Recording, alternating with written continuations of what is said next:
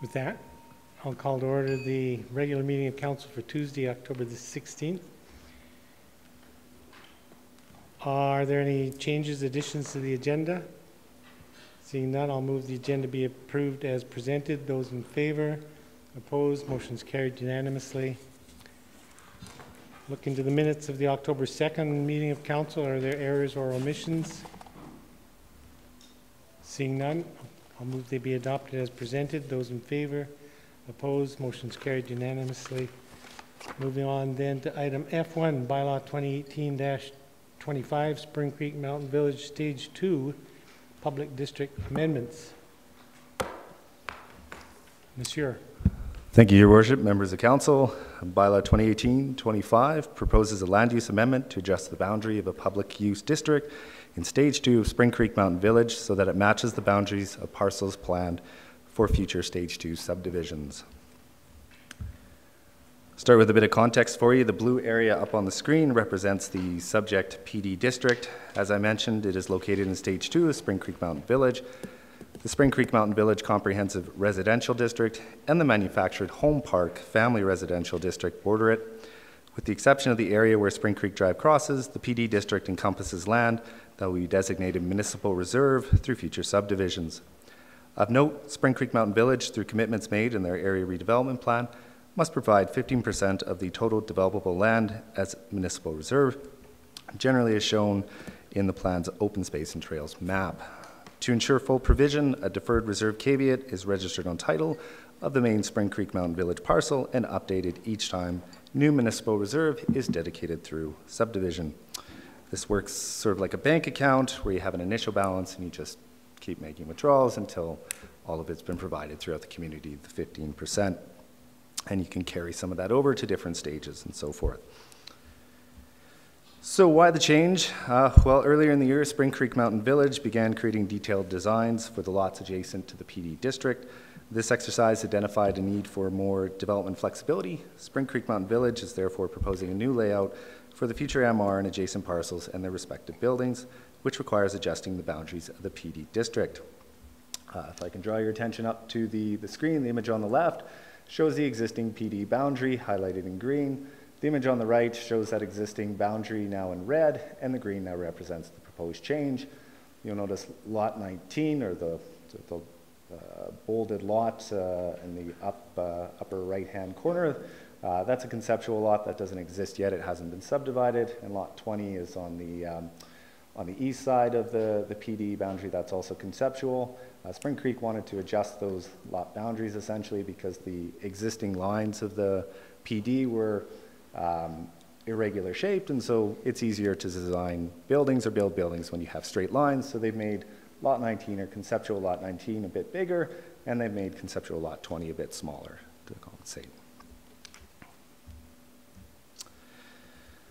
So how does this affect future MR? The ARP describes the intent of this land as a central park feature southwest of the village square with trail connections to the perimeter trail system and links to Millennium Park. Spring Creek Mountain Village has provided a conceptual plan for the future MR and as well a detailed landscaping plan, which is showed up on the screen, both of which were provided with you in the package for council to demonstrate how this space could be designed. The landscaping plan shows landscaping, pathway connections, as well as park features such as 2 playgrounds and seating areas to allow for multi-use.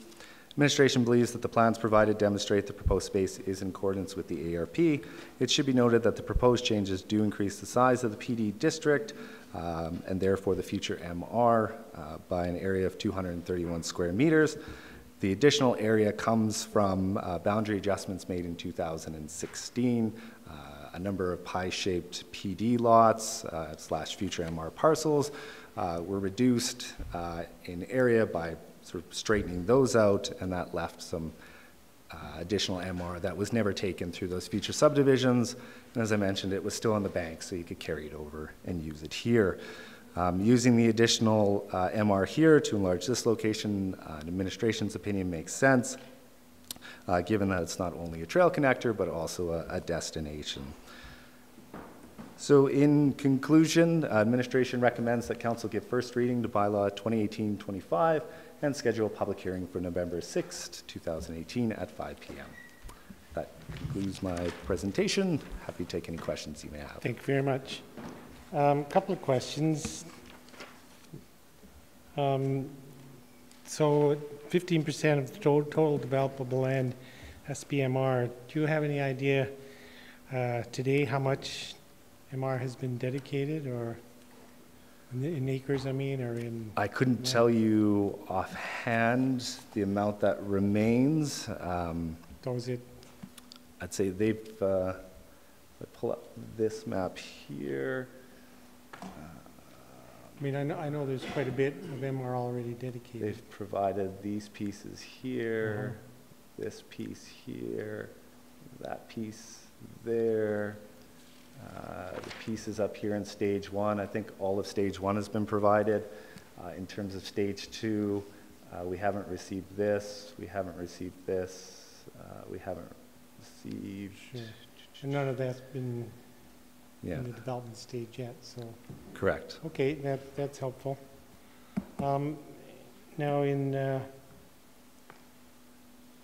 so some of the land that would be affected by this boundary change is designated currently as MR? No, it's not. It's all parent parcel. Yeah, it hasn't been subdivided or designated. So it's zone PD, but it hasn't been designated yet? Correct. So you go up here. This is all, or this parcel has been subdivided off. This is part of the parent parcel. This is part of the parent parcel, and the rest is all part of the parent parcel. So it hasn't been, no MR in that area has been provided yet. Okay. I have one other question, not that relevant to this discussion, but a question that was sparked in reading through the supplemental information attached, and it's from the, what's the document called? Conceptual Open Space Plan Extension. And on the map number 8, and then I think another map as well, it notes certain buildings in the future as being potential building landmarks. Do you have any idea what's envisioned with that? Not yet, but they're supposed to have a landmark feature as part of the building on lot 20, so that when you're coming down Spring Creek Drive, you'll see this feature sort of in front of you that it's like when a planner says feature, what are you thinking? So it'd be like a tower feature or something as part of the building. So it's incorporated into the architectural design?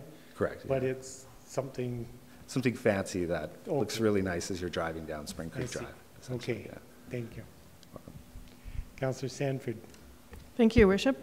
Thank you, Mr. Gravel, for your presentation. Can you go back to that slide where you showed the landscape layout of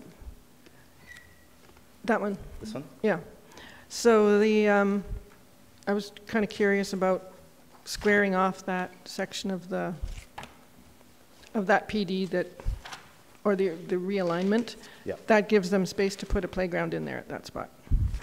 Because that's a fairly large space, right? So that there's going to be a playground in that? So there's a playground right there. Right, okay. And a playground right there. So they put 2 playgrounds in there. And was there a number of playgrounds that needed to be provided as part of the ASP? Or do they just put them in spaces where there is space for it? So the ARP designates the park space, and it talks about each connector space or each type of park and what it should provide in terms of amenities.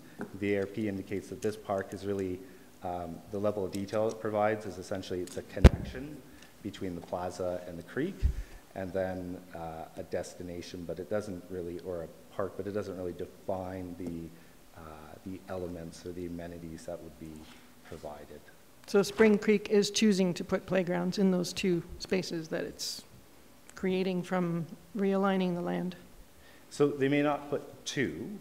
This is just a conceptual landscaping drawing.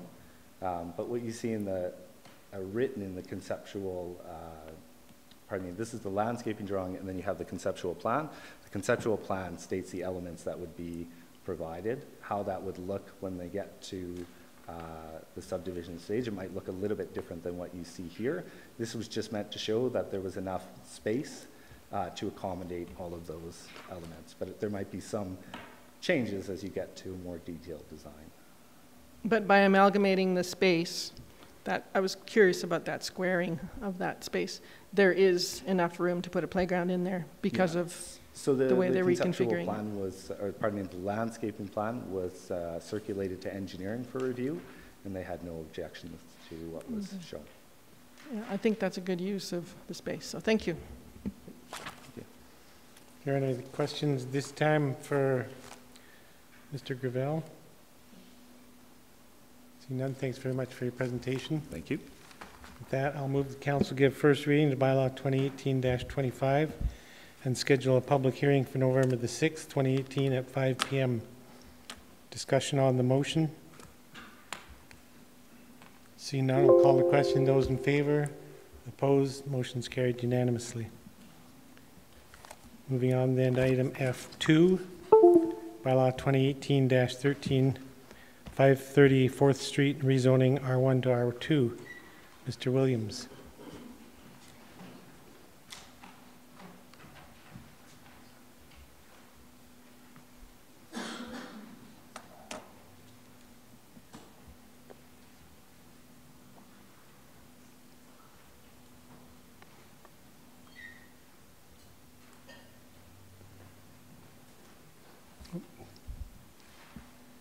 Somebody turned you off, not me.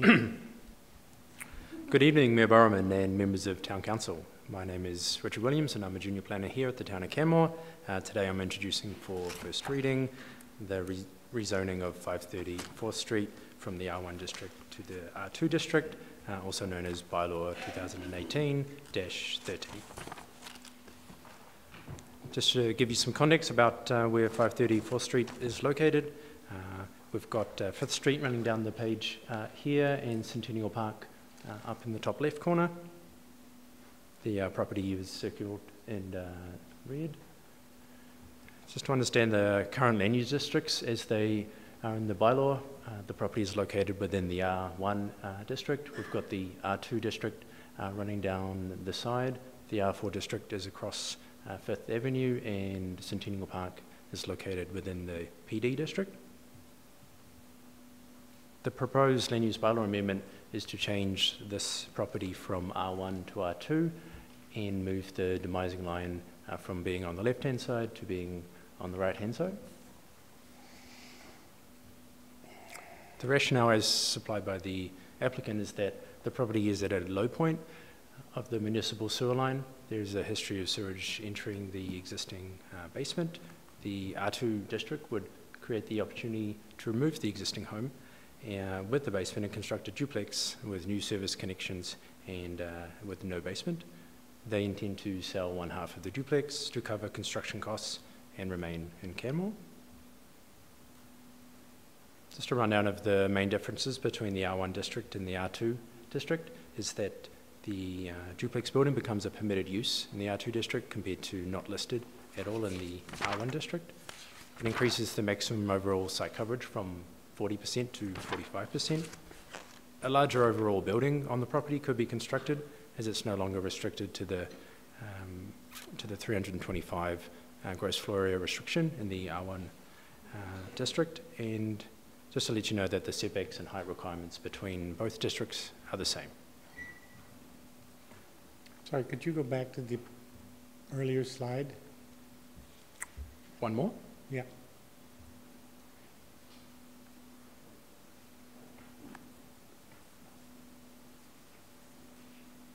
Thank you.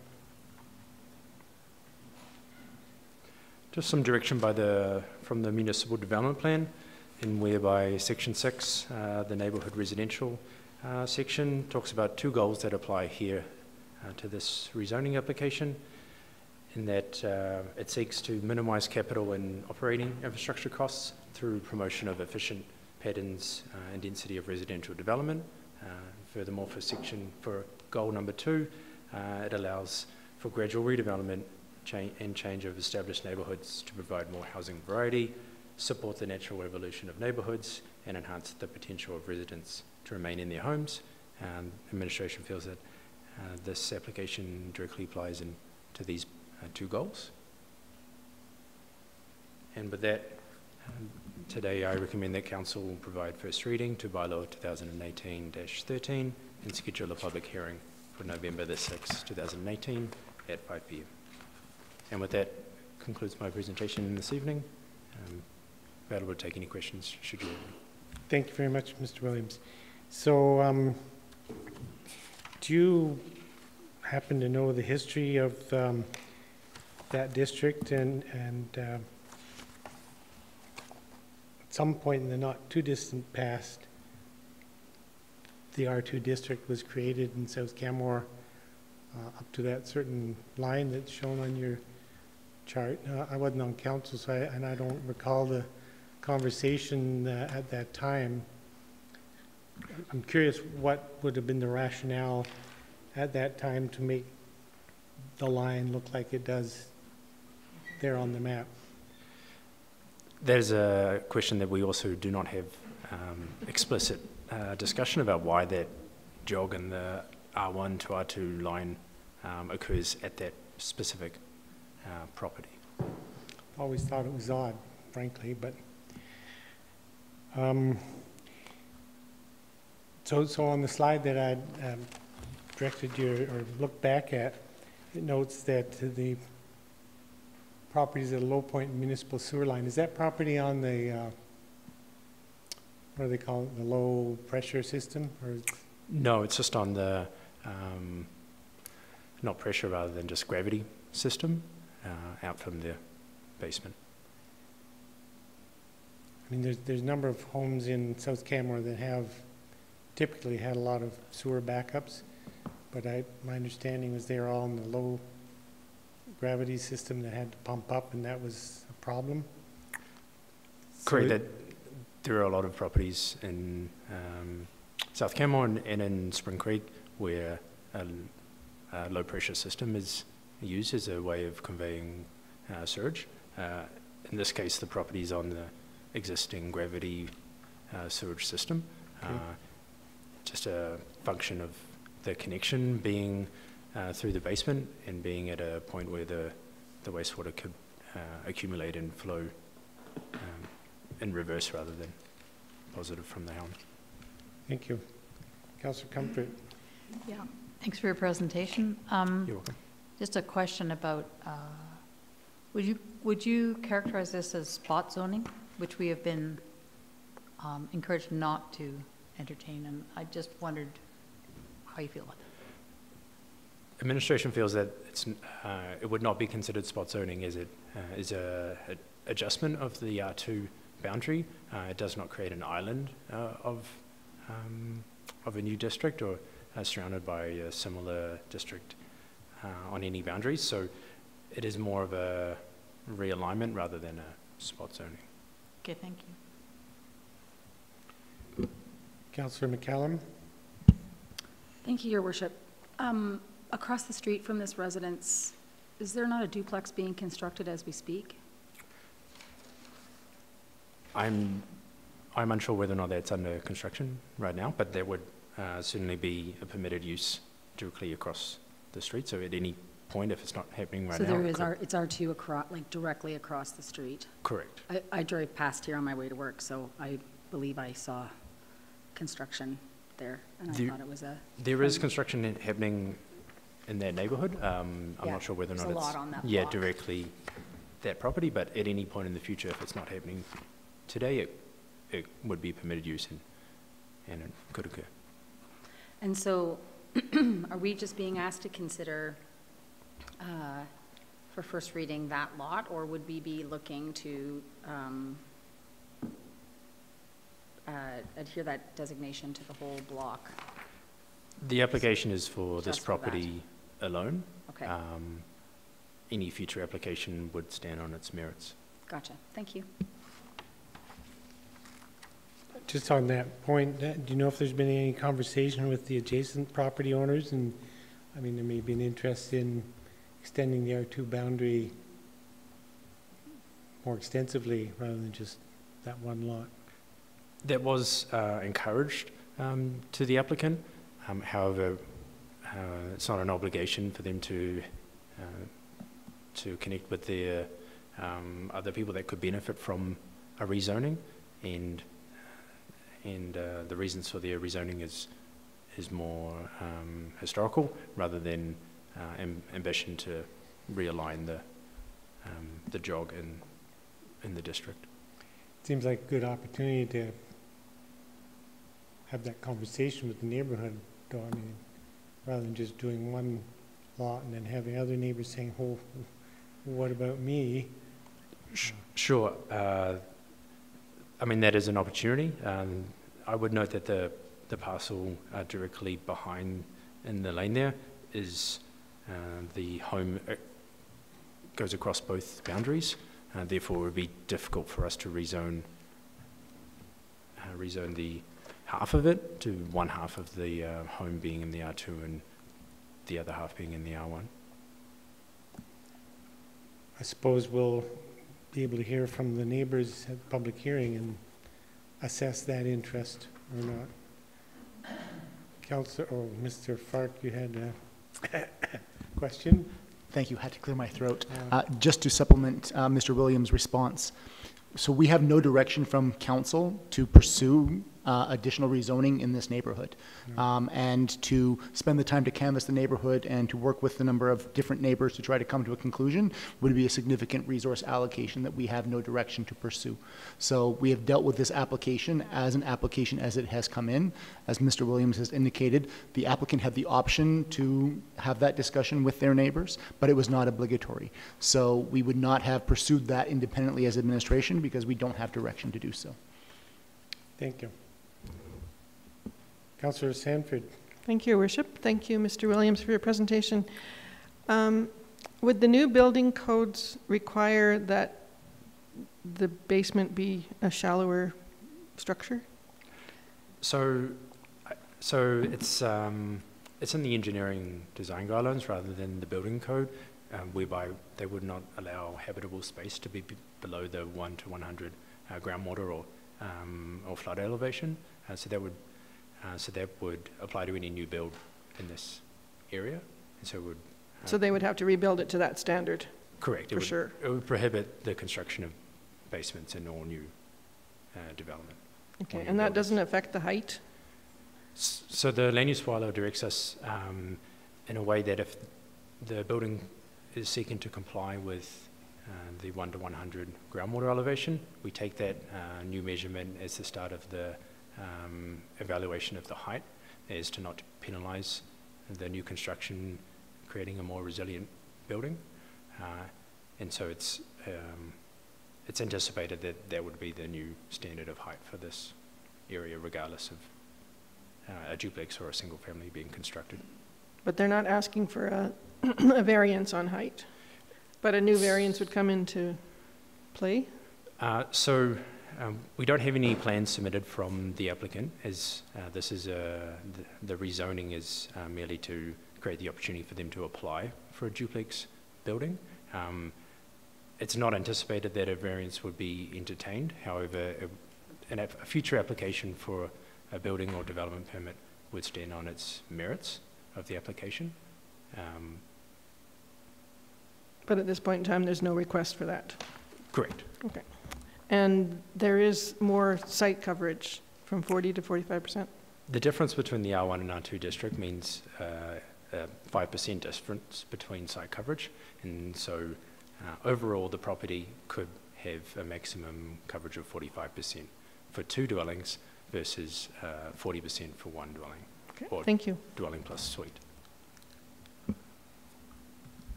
I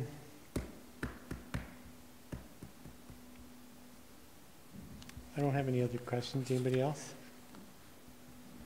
Thanks for your presentation. You're welcome. This time then I'll move the council give first reading to bylaw 2018. Wait a second, before I give the motion, let me understand something. So the motion is essentially the same as the last motion to start the public hearing at 5. So would we be advertising one public hearing for 2 items? Yes? And that's okay in the MGA, I guess, obviously. Thank you. So I'll move the council give first reading to bylaw 2018-13 and schedule a public hearing for November the 6th, 2018 at 5 p.m.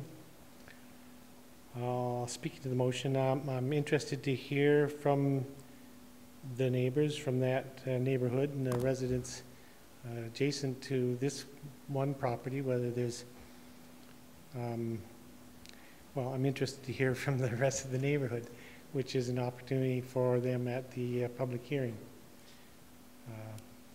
To the question of Councillor Comfort, in a way it feels like spot zoning, which Council hasn't been very supportive of in the past, but I understand the rationale that Mr. Williams provided.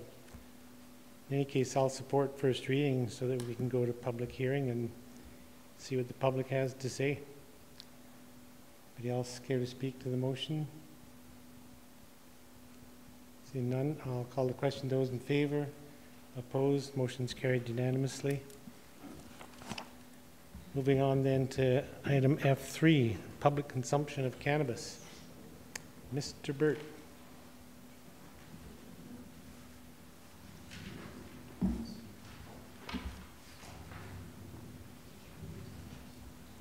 And just to the folks sitting in the sun back there, if you move forward, there's actually no sun on the other seats. For some reason that blind hasn't been adjusted.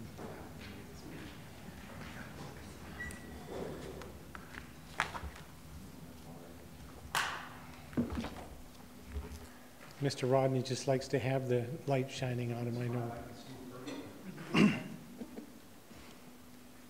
Mr. Burt. Good evening, Mayor Bowman, members of council. I'm back before you to talk about the public consumption of cannabis. Of what? The public consumption of cannabis. Never heard of it. Tomorrow. Tomorrow. Interesting times.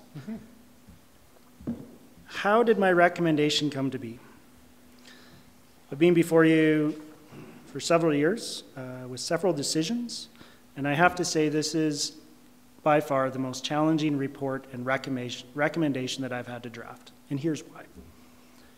There is so much uncertainty about the impacts of the legalization of cannabis tomorrow and how it will affect the landscape across Canmore, the Bow Valley, Alberta, and Canada.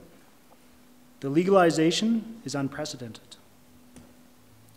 Smoking or vaping cannabis doesn't align with the approaches to either alcohol or tobacco. As you know, alcohol you can't consume in public places, such as parks, sports fields, sidewalks. Yet you can consume it in a pub, a bar, a hotel room, or a B&B. Whereas smoking tobacco, you can consume in public places, parks, sports fields, sidewalks. Yet you can't consume it in a pub, a bar, hotel room, or a B&B, as we've restricted under the bylaw. So that's where it gets a little bit challenging. Other things that I gave consideration to, council received letters from the Bow Valley, or from the primary care network of Bow Valley and Alberta Health Services, both in support of a full ban, with the rationale being, to summarize, cannabis is an intoxicating substance and therefore should be treated similarly to alcohol. Concerns about the harms related to second and third-hand smoke, the risk of normalization of smoking, especially for children and youth, and taking a precautionary approach to minimize the unintended consequences of cannabis use. But it doesn't stop yet. There isn't alignment across the country from the provincial governments in terms of public consumption. So public consumption will be banned in Saskatchewan, Manitoba, New Brunswick, Newfoundland, PEI, and the Yukon, yet permitted under different regulations in other provinces. In Alberta, I'll go into more detail. As a refresher, the government has banned smoking or vaping of cannabis anywhere where smoking tobacco is prohibited, plus additional locations where tobacco is permitted, playgrounds, sports fields, etc. So as I looked across the country and realized there were a number of different prohibitions, it got me thinking about closer to home. Let me think about our neighbors to the west, Banff, full ban. Neighbor to the east, Calgary, excuse me, full ban, and they considered public consumption locations, however, they didn't proceed with it. Jasper recently instituted a full ban with a clause related to public consumption sites, yet none are approved as of yet. Edmonton so far is the outlier. They have permitted smoking or vaping of cannabis. However, they increased the distance from 5 meters to 10 meters, smoking or vaping cannabis from a bus stop or the doorway of a public place, window or air intake of a building or patio, and they added a few parks that weren't covered under the provincial legislation. Policy is currently being developed around festivals and public events. So, what else? We conducted a public survey earlier this year. In my opinion, it did not provide clear direction on allowing or prohibiting public smoking or vaping of cannabis. Got me thinking about what is the draw going to be on policing resources if there's a full ban instituted under the bylaw or simply following provincial regulations. I want to highlight that tonight's presentation is speaking about public consumption, smoking or vaping. There's a whole bunch of other things that go along with the legalization tomorrow.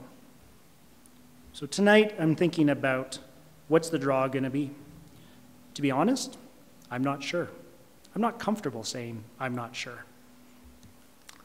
It is truly too early to tell if the RCMP or our Town of Canmore Bylaw Services community peace officers will be inundated with calls for smoking cannabis in public. I tried to think about a comparison of a bylaw that's been approved in my time that was even somewhat close. So work with me for a minute, it might be a bit of a stretch. The best comparison I have is the idling bylaw. I get asked the question every single time I'm before you. If we approve this bylaw, what's your enforcement plan? What sort of resources is this going to require? We didn't know. We didn't staff up. We didn't, and we received very few calls. It has become more of a public expectation to follow. Granted, the consumption of cannabis is more at the forefront and is far different than idling, but wanted to highlight one example. I also thought about medical users.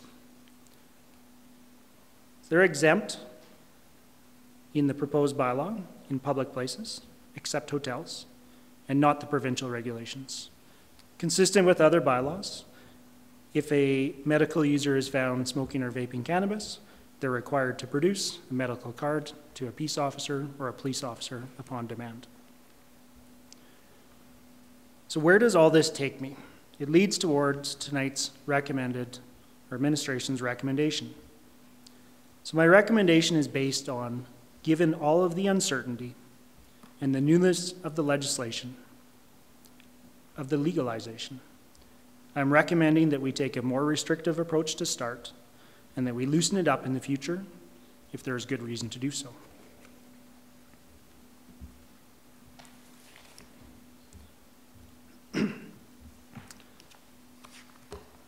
Generally don't like starting off presentations like this, but I wanted to highlight one recommended edit, and this will point to page 87 of your package.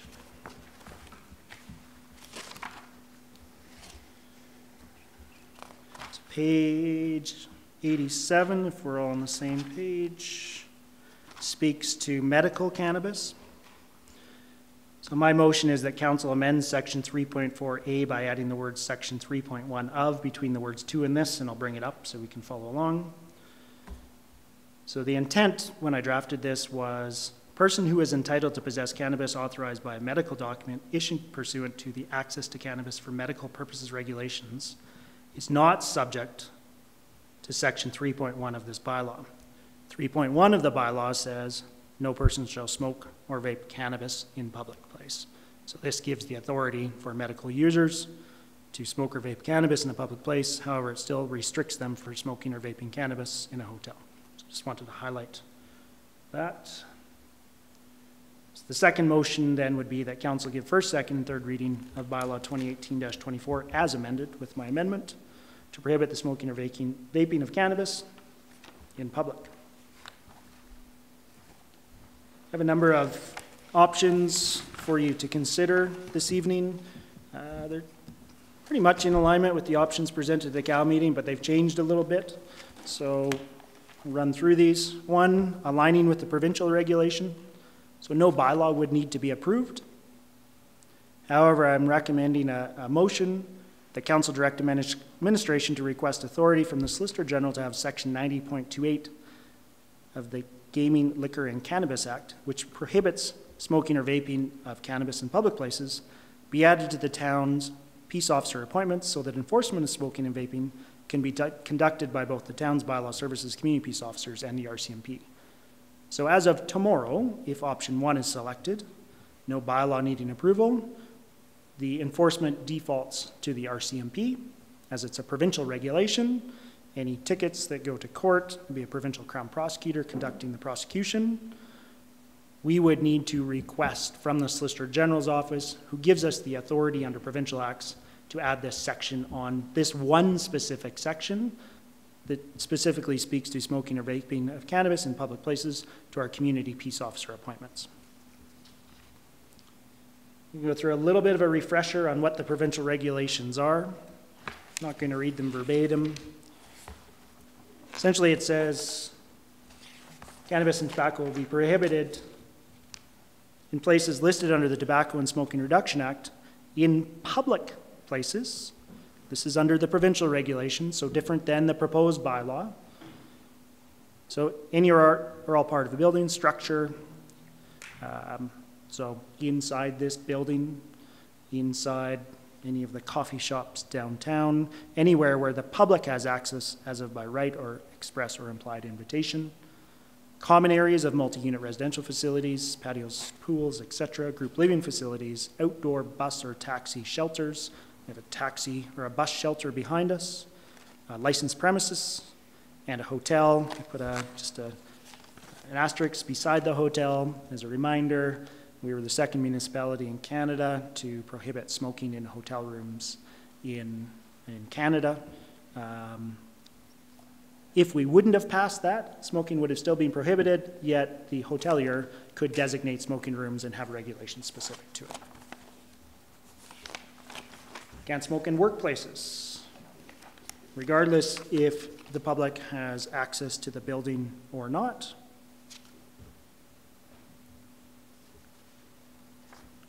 Can't smoke in public places, again, inside where you have the implied consent. Workplaces, a vehicle in which a minor is present, so this is both tobacco and cannabis. Public vehicles, so a bus, taxi, anywhere where a fare is charged. And within the 5 meters from a door or window or air intakes, so within 5 meters from the window behind Councillor McCullum. Also, cannabis will also be prohibited under the Gaming, Liquor, and Cannabis Act, so just cannabis. Any hospital, school, or child care facility property as a whole, so as opposed to 5 meters, the entire property. In or within 5 meters of playground, sports, or playing field, skateboard, or bike park.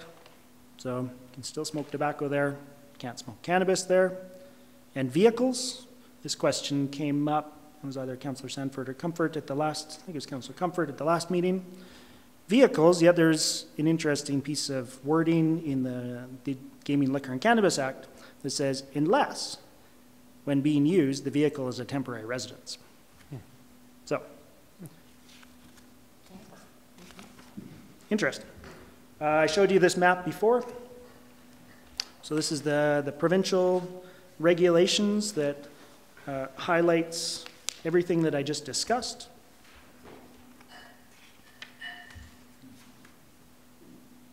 Option number 2.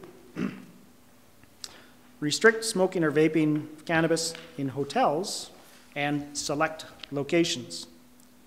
So smoking or vaping of cannabis, work with me here, would be allowed in public places, so not inside buildings. So sidewalks, Cougar Creek Trail, Riverside Trail, etc. However, I've included in the package as attachment 3, which starts on page 91, an alternative bylaw. First time I've done this. 2 bylaws, same number, but an alternative bylaw. And what you will notice is under section 3.1 of the alternative bylaw, it says no person shall smoke or vape cannabis in the areas defined in Schedule B. Whereas my recommendation, no person shall smoke or vape cannabis in a public place. So what this is saying is areas defined in Schedule B. 3.2 also says no person shall smoke or vape cannabis in a hotel. We'd need to do the minor amendment to 3.4a. What I've included for consideration in Schedule B to try and make this as easy as possible, and what I was thinking is where else would we want to restrict smoking or vaping of cannabis if you didn't do for a full ban? And I was thinking about generally where are kids present? So in areas where it's not a schoolyard, it's not near a playground, it's not near a sports field. So a few things that came to mind for me: Quarry Lake. So skip ahead. I used Riverside Park as part of the presentation. Riverside Park was one that jumped to mind for me. Friendship Park directly behind us. Quarry Lake, another area. And the only other one that the one thing that really popped out of the public survey, that the only one I felt really provided clear direction was the cemetery. So if council chooses to go this route, I have all of the parks in a format similar to the one you see on the slide, so we can do a little bit of work on the fly to include those. Included the motions up there if you choose to go that route. Option number 3, similar to option number 1, implement a full ban and seek public input on consumption sites. So the motion's before you. I would suggest we haven't done a full public input on consumption sites. Did want to highlight, again, City of Calgary went down this path. I won't get into the specifics, but it wasn't successful. The one thing that comes to mind for me is thinking about how contentious dog parks were when we were bringing those into the community, and how you would make a decision on cannabis public consumption sites. So just to help out when it comes time for making motions, I've included motions for you. So administration's recommendation. Option number 1, aligning with provincial regulations. Keeping in mind, there's a bit of a disclaimer I didn't share in the first slide. The hotel piece would be interesting because tobacco would be prohibited, but cannabis wouldn't, so we could consider some working on how to work around that. Option number 2, restricting smoking, vaping in hotels and select locations, of which, again, I have a large amount of maps sitting on my flash drive. And then implement a full ban and seeking the public input on consumption sites. I'm here to answer any questions you have. Mr. Michael Orr, our bylaw services supervisor, who's done a great deal of research on this project as well, is here to answer any questions from a bylaw services community peace officer perspective. Thank you. Thanks very much, Mr. Burt. Not a complex matter at all, is it? No, not at all. In regards to the last option that you suggested for possible consideration was directing admin to go out and consult with or engage with the public at this time to try to determine locations in the public that people would support smoking cannabis or vaping. You and I had a conversation earlier along similar lines, but not for immediate implementation. So I was asking if the recommended motion that appears in the agenda package to prohibit the smoking or vaping of cannabis in public should be approved, and a secondary motion were to be put forward, essentially to allow for a future conversation that you've just described with the public, now that we know, because right now we don't know, Mm-hmm. in some time in the future after we have some experience, we could then engage it, perhaps, if council at the time wanted to have that engagement. That would be something in the future. You indicated that you thought that would be manageable, and help me draft a motion, which if this first motion is successful, I would then plan to put forward. Just wondering if you have any thoughts or comments on how that might play out, or whether you might see advantage or disadvantage in proceeding under that understanding. So the motion we were discussing was directing administration to return in a specified time. So I suggested 2 years, October of 2020, with a report providing an update on the public consumption ban and if further options should be considered to loosen the regulations based on the information obtained over this time period. I think it's doable to evaluate, assess. Like you said, I don't know what's going to happen tomorrow. Kind of an interesting time.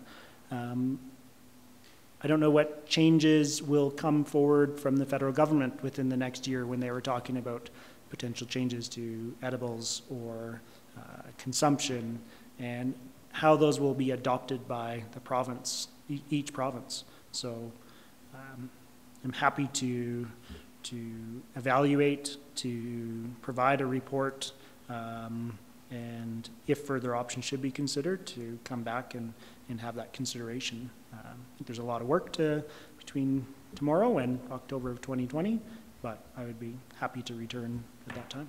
Just occurs to me then in 2020 we'll have perfect vision. Well, if I get glasses, I will. Yes. That was, I was expecting a cannabis joke tonight, not an eyesight joke. Oh, we may get some of those yet. So I have questions, and I'm sure other councillors do as well, or just around, you've actually touched on or spoken about it already at this meeting and previously, just around enforcement.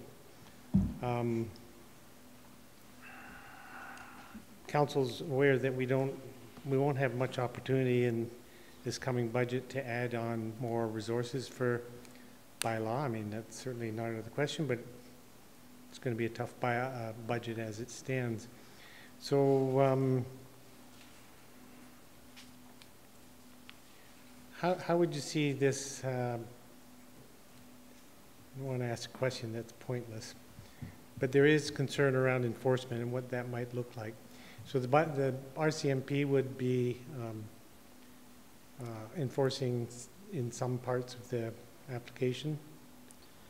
So I'm always leery to answer for the RCMP when they're not here. Maybe what I can do is differentiate between public smoking or vaping and everything else. So if we think about impaired driving, possessing more than the legal limit, minors possessing cannabis, that would all default to the RCMP.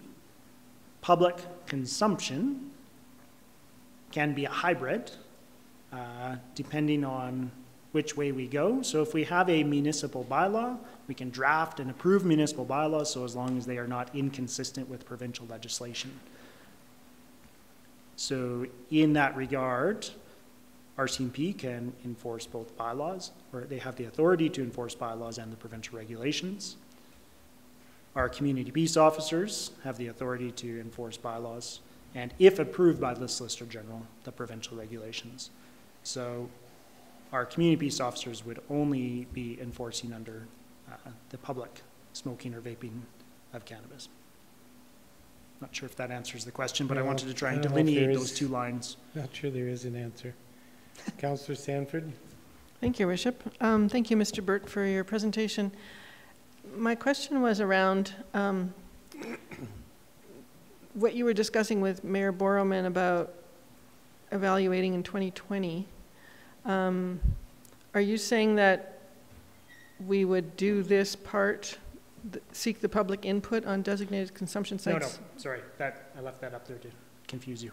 Yeah, okay, thanks. So You no, did it was option number one, administration's recommendation is to full public ban under a bylaw of smoking or vaping of cannabis. And Mayor Boroman was suggesting, and adding on to that, directing administration to come back in 2 years with a report on essentially an update as to what's occurred over the past 2 years, what we've seen, what we've observed, number of things we've been talking about, what's the drain on resources, what's the drain on enforcement resources, what else have we seen in that time.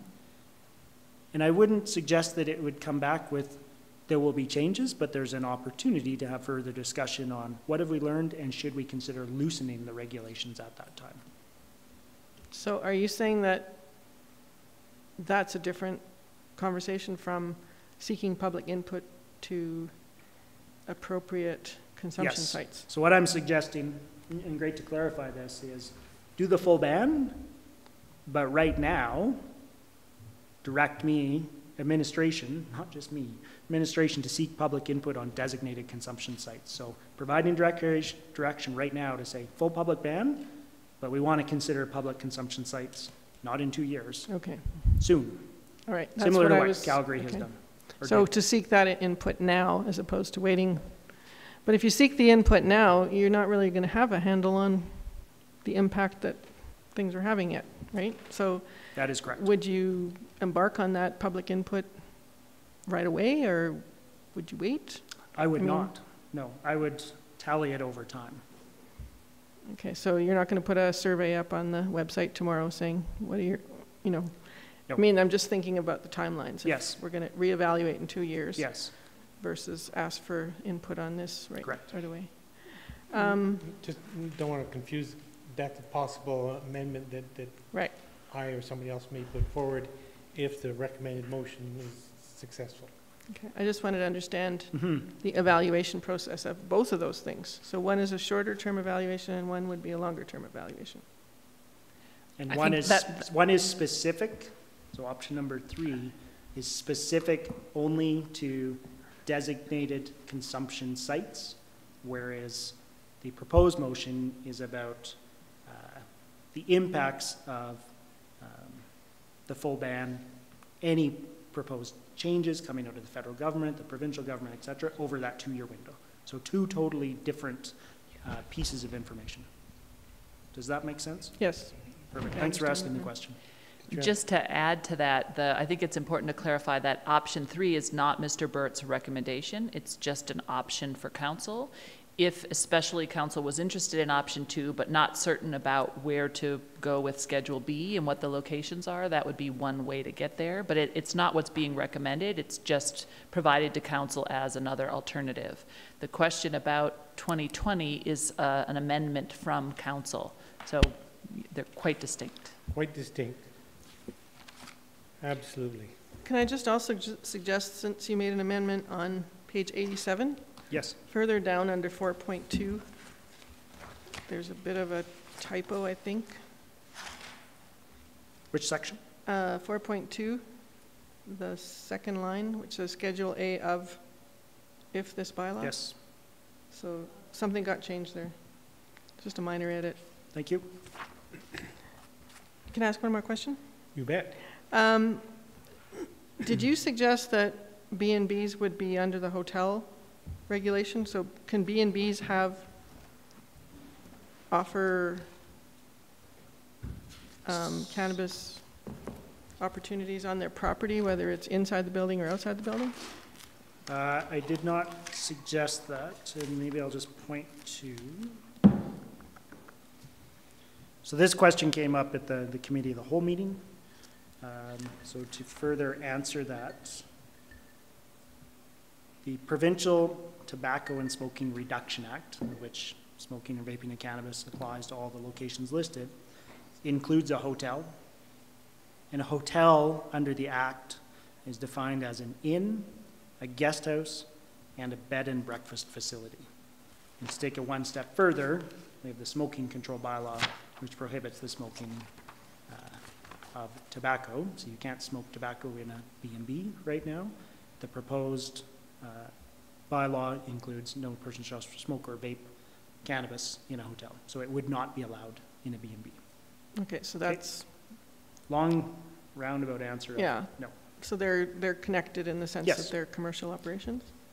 Yes, so 2 acts and a bylaw are connected to address one piece. And that's the Tobacco Act? Yes, Okay. Okay, thank you. welcome.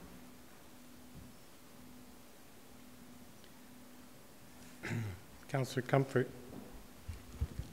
Thanks for your presentation, Mr. Burt. It sounds like you had to really wrap your head around a whole lot of different factors to come up with only 3 options. Mhm. Feels like it should have been more somehow, but that would just confuse us more, so. I try and limit it to my recommendation in 3, as far as I go. So I just have a couple of questions. Would you say that at the present time, in essence, we have the equivalent of a full ban, given that it's illegal? Yes. And yet, we all know that people, I mean, because I've smelt cannabis smoke, that people are out there smoking in public What? already. Sorry to alarm you, Your Worship, In fact, but it's a coincidentally, I thing. caught a whiff on my way into the council this evening. I would say yes, Okay. and that people are consuming alcohol in public in certain places, as witnessed by some of our officers' tickets issued. Yeah, so some of the things that might change, I can tell you're waiting to see where I'm going with this, but I'm so curious. some of the things that might change are the provincial legislation. So I think we would have all been helped if they'd made the possibility of a hashish lounge, you know, a possibility, a place where, because what I'm struggling with is that if you take alcohol, if you're an adult, you can go to the bar and you can have a drink, and then all the other options of consuming it in your home or whatever, your hotel room, but you don't have that option with cannabis if you're not a private property owner. So you can't, you know, there's nowhere to go in essence. So I have a little bit of trouble with, it's like cognitive dissonance for me. It's like a gong, you know, it's like, okay, it's legal, but you can't consume it anywhere. I have trouble with that. I have trouble with our visitors dealing with that. So I'm just taking you through my process as I work on coming to decision. So what if what would increasing the distance from doorways and openings and so forth to 10 meters, what would that map look like then? I wished you had asked me that before, I so know. I could have done up a map for you. What would that look like? More orange than there. More orange. Let me get out a pen. There's a, you know, if you look at the hospital site, right, that's the full hospital. Yeah. A lot of the smaller, you know, not big areas, they're going to get incrementally bigger. Okay. Incrementally bigger. So 5 meters, 15 feet. So if we think about, I'm really bad at measurements, you know, here to the sidewalk, it's definitely not 15 feet right now. 30 feet, probably not. You know, maybe we go to, under provincial regulations, the top of the stairs, close, the bottom of the, and then a little bit beyond the bottom of the stairs, but that still would mean I'm standing on the sidewalk, being able to smoke or vape cannabis. So I think where you're headed is what would Edmonton's decision, and keeping in mind they added in a few other locations as well, what would that look like? You know, I think it's as easy as, not as easy, but looking out the window and saying how far would that go? Okay. It would increase it. So what are we trying to, what would you be trying to accomplish? Downtown, it would likely have an impact on. Cougar Creek Trail, no. Riverside Park, no. Trail going up beside benchlands, no. Outside of private residences, probably not. Outside of the Public Works building, you know, a little bit farther, but still the sidewalk, still be able to consume it there. Just trying to think of a few, Yeah. few I'm locations. just trying to sort of wrap my head around that. And then I had a question about the penalty for the manager of the hotel who would be allowing a person to smoke or vape cannabis, $500 fine. What does allow mean? Because the manager may not be aware, may not have given permission to someone to smoke or vape cannabis, but somebody might do it anyway. Would the manager then be in line for a fine, or would it be up to the? Yeah, the manager could be. I mean, manager is further defined in the Act, in the Tobacco and Smoking Reduction Act, and I have a specific example about this. So manager means any employer or other person who directly or indirectly controls, directs, or is responsible for a place or controls the activities in the place. So the reason and rationale behind that was, I'm the manager of a hotel, and I'm going to allow smoking tobacco, or I'm going to allow smoking of cannabis in my hotel. So we did have one several years ago when this act came in. We were getting complaints. There was smoking occurring on the property. The manager was allowing that to occur. He was allowing his staff to allow that to occur. It's the manager's responsibility to ensure that it isn't occurring. And the fine amount simply aligns with the fine in the smoking control bylaw. Okay. And I think that's, so and a question about the Tobacco Act, provincial. Is it not forbidden to consume tobacco where around children, where children are? I thought playgrounds was included. Yeah, no. So that's kind of an interesting piece. Is the Tobacco Reduction Act speaks to the top 5 bullets. So public places, so inside buildings, workplaces, vehicle in which a minor is present. So you can't drive down the street with your minor. Public vehicle, so bus, taxi, etc., within 5 meters of doorway. It does not speak to consuming or smoking tobacco. So you could be, we don't see it thankfully, but skateboard park, good example. Playground, good example. So it doesn't prohibit smoking of tobacco. Okay. And, well, somebody else should go. I've got more questions. Councillor McCallum, Thank you, Your Worship. Am I on? Okay. you're on. And I would point out that that is the hypocrisy in the whole thing, is that the Cannabis Act and the Tobacco Act are not aligned. But anyways, I had a question about tickets. Actually, no, I wanted to go off Councillor Sanford's question about bed and breakfast. So based on the Tobacco Consumption Act and the Cannabis Act, we would not, or a bed and breakfast or a hotel or anything like that are not allowed to have their guests consume or smoke within a room. Are they allowed to go outside? Because that's not considered public property. So would a hotel be able to create a zone on their own property where people could consume cannabis? Much like they would be able to consume tobacco as long as it was within. So if we do a full ban, no. Okay. Because the full ban, Okay. or hang on, Yeah, let I me know. confer on that. It hurts. It's so confusing.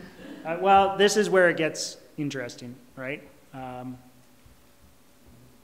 Because I think that that's the direction that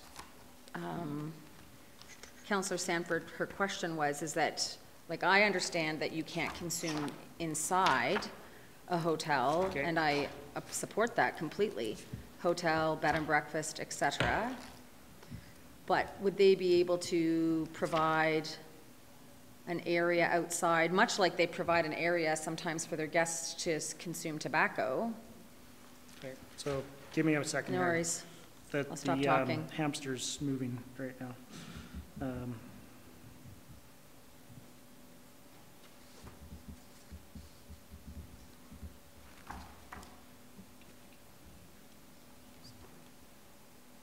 don't think so.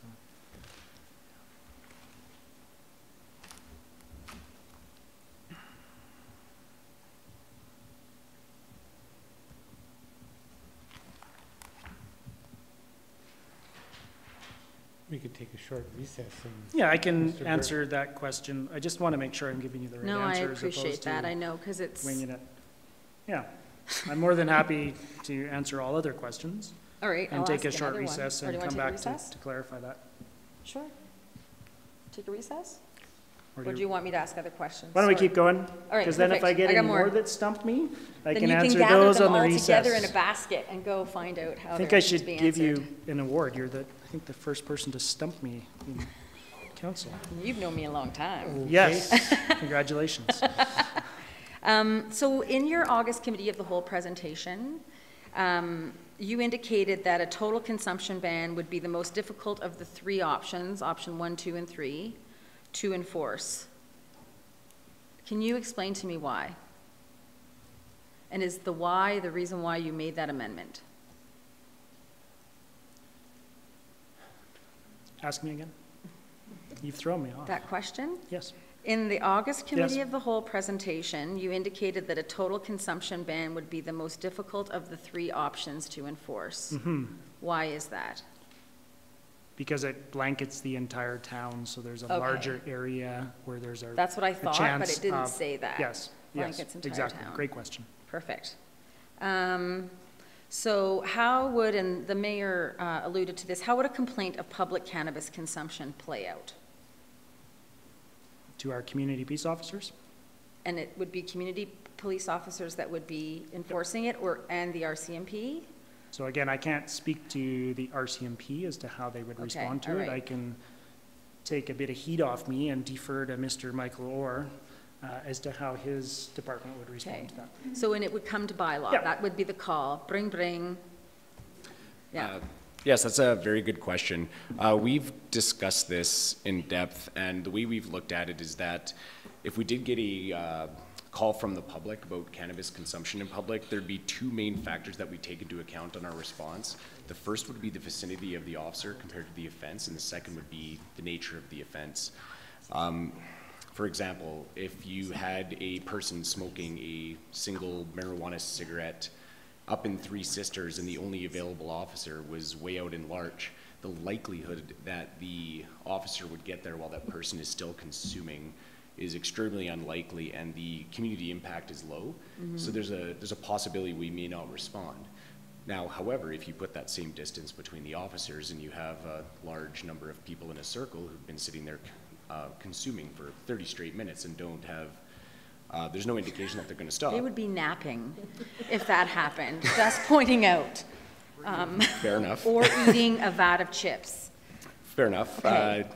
I'm not trying to be funny, I'm trying to be like real, like that's exactly what would happen. Yeah, and it would depend on the nature of it. We do understand the reality of catching someone if there's going to be a 15 to 20 minute response time is extremely low, so the likelihood of response would be low. But if there was an officer in the direct vicinity, they would respond and take part in enforcement actions as we would with any other bylaw. So you would triage, basically, based on the number of requests you have at that moment, the number of officers you have available, and the importance of the request that's come forward. That is a great way to put it, yes. Thank you. And to add to that, so we would triage, but we would begin to track it. So Yes. if we saw a large number of complaints that we weren't able to respond to in a specific location, similar to dogs off leash or idling vehicles, Yeah. that helps determine our proactive enforcement plan and where we need to spend our proactive hours. Cool. In the past, how many tickets have been handed out in the public for smoking tobacco? I don't have an exact number for you. I can tell you it's very low. I could probably count on one hand in the past year how many times we've actually received a public complaint. And I do get feedback from the officers that they do not encounter many smoking offenses whatsoever, within 5 meters of ventilation and yeah. doorways. It seems that Canmore is a very smoke-free community I compared to just other went home areas. to Hamilton? Yes, we are. I'm just going to move on to another counselor and Sure, come back to of course. Counselor Hillstead. Thank you, Your Worship. Thank you for the presentation. One, it's probably getting into the weeds a little bit, but with regards to the public vehicle, which means a bus, taxi, or other vehicle that members of the public use for a fee, if we went to fare-free transit, do we have to put a stipulation in there? Because if it's not a fee, all of a sudden that way that they've worded it kind of goes out the window. And off the top of my head, I'm going to say no, but if we go to fare free transit, I think that's a good thing to investigate and just ensure that we're covered. Yep. And then the other thing is, has there been any movement on if the federal government will be allowing lounges or cafes to happen? Or? I believe that that decision is to come in 1 year's time from the legalization date, but nothing absolutely firm at this point. Thank you. Councillor Seeley. Thank you, Your Worship. Mr. Burt, thank you for your presentation and your recommendation. Just wondering about a 2-year time frame. It seems reasonable to me that we would get some information, and what would you hope to learn in that 2 years? And is there already learnings from other municipalities like California you're aware of? You understand that wasn't Mr. Burt's suggestion initially, so. No, I understand that. Yeah. I think there's a number of learnings that would come. So what changes may occur from the federal regulations? How are things working in areas, well, the one area so far, Edmonton, that's increased the distance? What impact has that had? How does that compare if I draw on resources? You know, speaking to Councillor McCollum's, how many calls are we receiving? You know, I don't know what that's going to look like. What's the impact? What's the community impact? What's the community saying? How does the community feel? I think there's a whole rash of questions that I would be sitting down with a team to finalize. In terms of other areas or states, to be honest, not a lot of research. However, they have public consumption bans where it's legal. So always more than happy to do more research and see what was learned from that, but not really haven't been able to find anywhere else where they've allowed it and what that impact has been. Thank you. Welcome. Councillor Seeley, I'll just, what's been on my mind in thinking about that possibility is exactly what we're experiencing right now. There's far more questions than answers. So maybe in some time we'll have more answers and can speak about some of these possibilities with better certainty. Councillor Mara? My 3 questions have been answered. Been asked and answered. Did somebody over there have something to add? No? Councillor McCallum? Thank you, Your Worship. So the bylaw that you propose shows that the fine for smoking in public will be at minimum $100. Will the fine or the outcome of the fine be different if the individual is caught and charged by the RCMP or by bylaw? Is it the same no matter what? It goes to provincial court? So it depends which, so the RCMP can charge under the bylaw. Mm-hmm. They could also charge under the act. To be honest, we were seeking clarification on the fine amount under the act today, and through the various resources we were unable to obtain that. Where we landed with the fine amount was, I'm fairly confident in saying that I believe it will align with the charge for using or consuming liquor in a public place. Which is? Which is $100 plus the victim fine, the provincial charges, which is $115. $115? Yes, so they add on, again, the provincial charges to that. And so you've stated that at this point you don't think that there'll be any additional resources required to enforce the bylaw. Did you manage to see what Grand Prairie has done actually with their semi-public ban?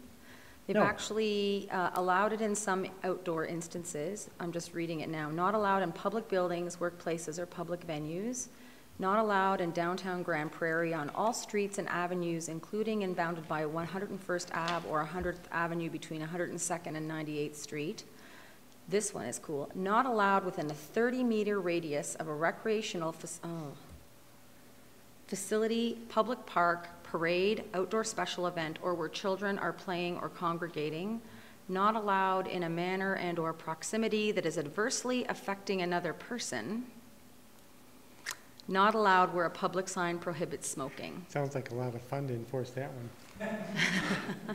I think what it does is it puts the onus on the consumer to make sure that they're staying out of other people's way, which is interesting and somewhat subjective, but I thought it was interesting. No, I didn't have an opportunity to review that, but I will.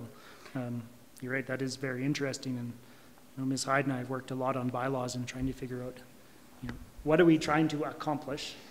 How is it clear? And when it comes time to enforcing it, how is it clear to the officer, the resident or visitor, so they understand what's clearly expected of them?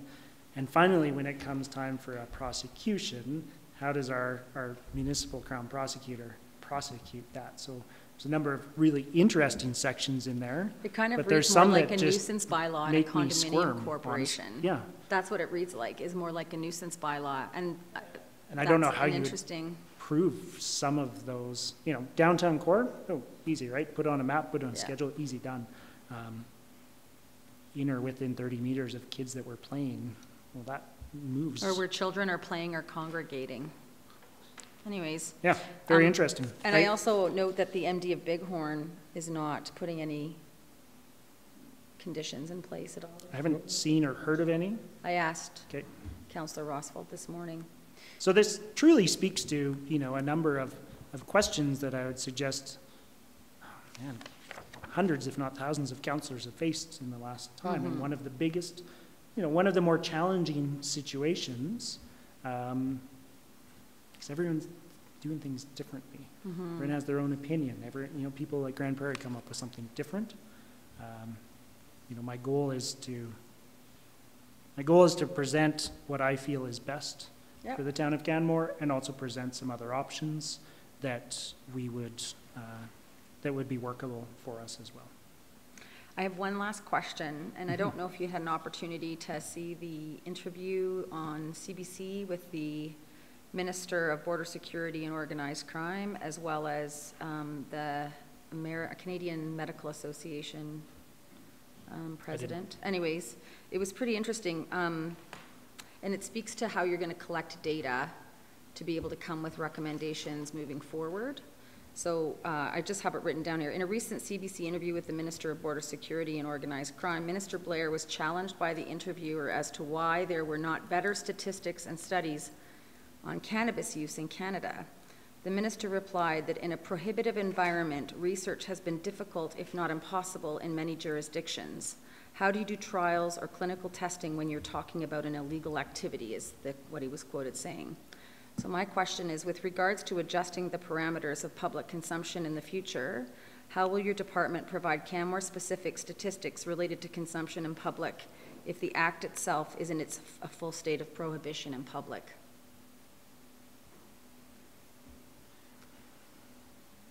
So unless we know where the rub is, how do we know how to fix the rub? It's a very good question. I think that would also speak to what we were talking about earlier, is give it a couple of years and then we'll know much more. Councillor Comfort? Yeah, I just had a couple things about, so that piece about it's illegal to smoke in an automobile unless unless that's being used as a home or as a residence.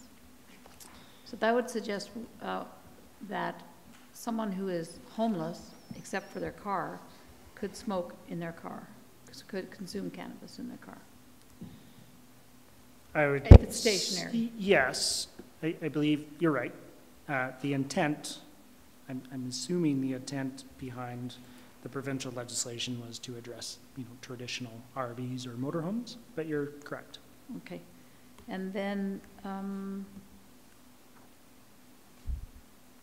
so hypothetical situation, backyard, private property, homeowners are smoking, consuming cannabis, vaping, whatever, and that property is immediately adjacent to a trail. People are going past, they object to the smell. This one reminds me of we had complaints about fireplaces and chimneys. And backyard fire pits. And then, so then it's like, it's a subjective thing again. Mhm. So are those sorts of rubs going to cause a problem for bylaw in enforcement? Because technically it's not an offense, right? Because it's a private property owner, Mhm. but they're interfering with the enjoyment of other people too. I think that's why we would be passing a bylaw that provides specific, clear regulations as opposed to, a community standard style bylaw that says, if someone's doing something on their property that I don't like, interferes with my enjoyment of the property, then it would create more of a rub, using your language, in the bylaw services department, because it becomes more subjective, as opposed to, I've got a backyard fire pit, there's no fire ban, and I can have a fire every night. Absolutely, I want to be a respectful neighbor, but I could also go out onto my deck and, walk around the community. People are either out smoking occasionally or they're smoking cannabis, right? So same sort of thing. So if the proposed bylaw was passed, I would say that it wouldn't create a rub for us. Great. And last thing was, if it was clear from the kinds of complaints you were receiving or changes in the law, federally or provincially, that a return to the bylaw was necessary before that 2-year window, that would just happen, right? Looking to I'm amend? not, well, we can come back and amend the bylaw at any point if it's not working for us or if there's changes that need to be made. So yes. Thank you. I have one last question, at least one last question of my own. In the draft bylaw section 4.8, it notes in the case of an offense that is of a continuing nature, a contravention constitutes a separate offense in respect of each day or part of a day on which it continues. So does that mean it would be considered an offense if the officer issued a ticket, walked away, came back in an hour, and still going on? So that's a second offense. And so standardized language contained within all of the bylaws we've updated in the past 10 years. So similar to you're walking your dog off leash over here, $100 fine. You're walking your dog off leash over here, 4 hours later, get another fine. Same thing here. So you're here, you get a fine. 4 hours later, you're in the same spot. You've gone somewhere else, it's another fine. great, thank you. Councillor Sanford? Thank you, Your Worship. Would it be onerous to put in a clause saying review annually, or is that too frequent? Because there's going to be a lot of changes in the next 6 months to a year. I would never recommend including a clause in a bylaw that is to be reviewed, because we're passing a law. I would recommend, if that was council's direction, to do it through a separate motion that requires me to come back. Would annually be feasible, or is that too frequent from your perspective? I think an annual review of a bylaw would become onerous, to be honest. Can I just Ms. jump in Cottle? here? I want to just support what Mr. Burt is saying and acknowledge, this is new legislation. And so we recognize that there's a lot of unknowns and a whole lot of things that are going to change. And so are anticipating that as things unfold, we may need to bring this back to council for changes and updates. But we don't know. There's a whole lot that we still don't know. So to be able to predict what a reasonable timeline is, I don't think is something we can do at this point. But in terms of council's questions and concerns, we also need to be looking at what's happening in the community, what's happening in the province, what's happening federally, and we'll be bringing things to council as needed based on what happens in all those realms. So there's a lot of unknowns, but we know it's something that we're going to need to pay attention to and monitor and make updates and changes to as needed. But what that time frame is impossible to predict. Okay, thank you. So there's no further questions? Oh, right, so unless you have an answer now, I'll call a short recess. I think I know, but I want to call a friend. Call a friend. Okay, just before you do, Councillor Comfort thought of one more question. Sorry, there was one that I thought, and maybe I need to bring it as a motion, or just to direct admin to look into permitting for events, like say the Folk Fest, for an area that, where people could go to toke up, for want of a better, I don't know what's the technical term. Is there a technical term? Smoke or vape cannabis? Yeah. Yes. I would hope that we could leave that for Yeah, future. I just wondered if it would be useful for bylaw to have that. Direction at this point? No, that amendment written in, it would make their job easier, because otherwise they're patrolling the grounds. I'm going to call a short recess, and while you think about that question, and Okay. I understand you're asking. So as long as you need, 5-10 minutes? Sure. Thank you.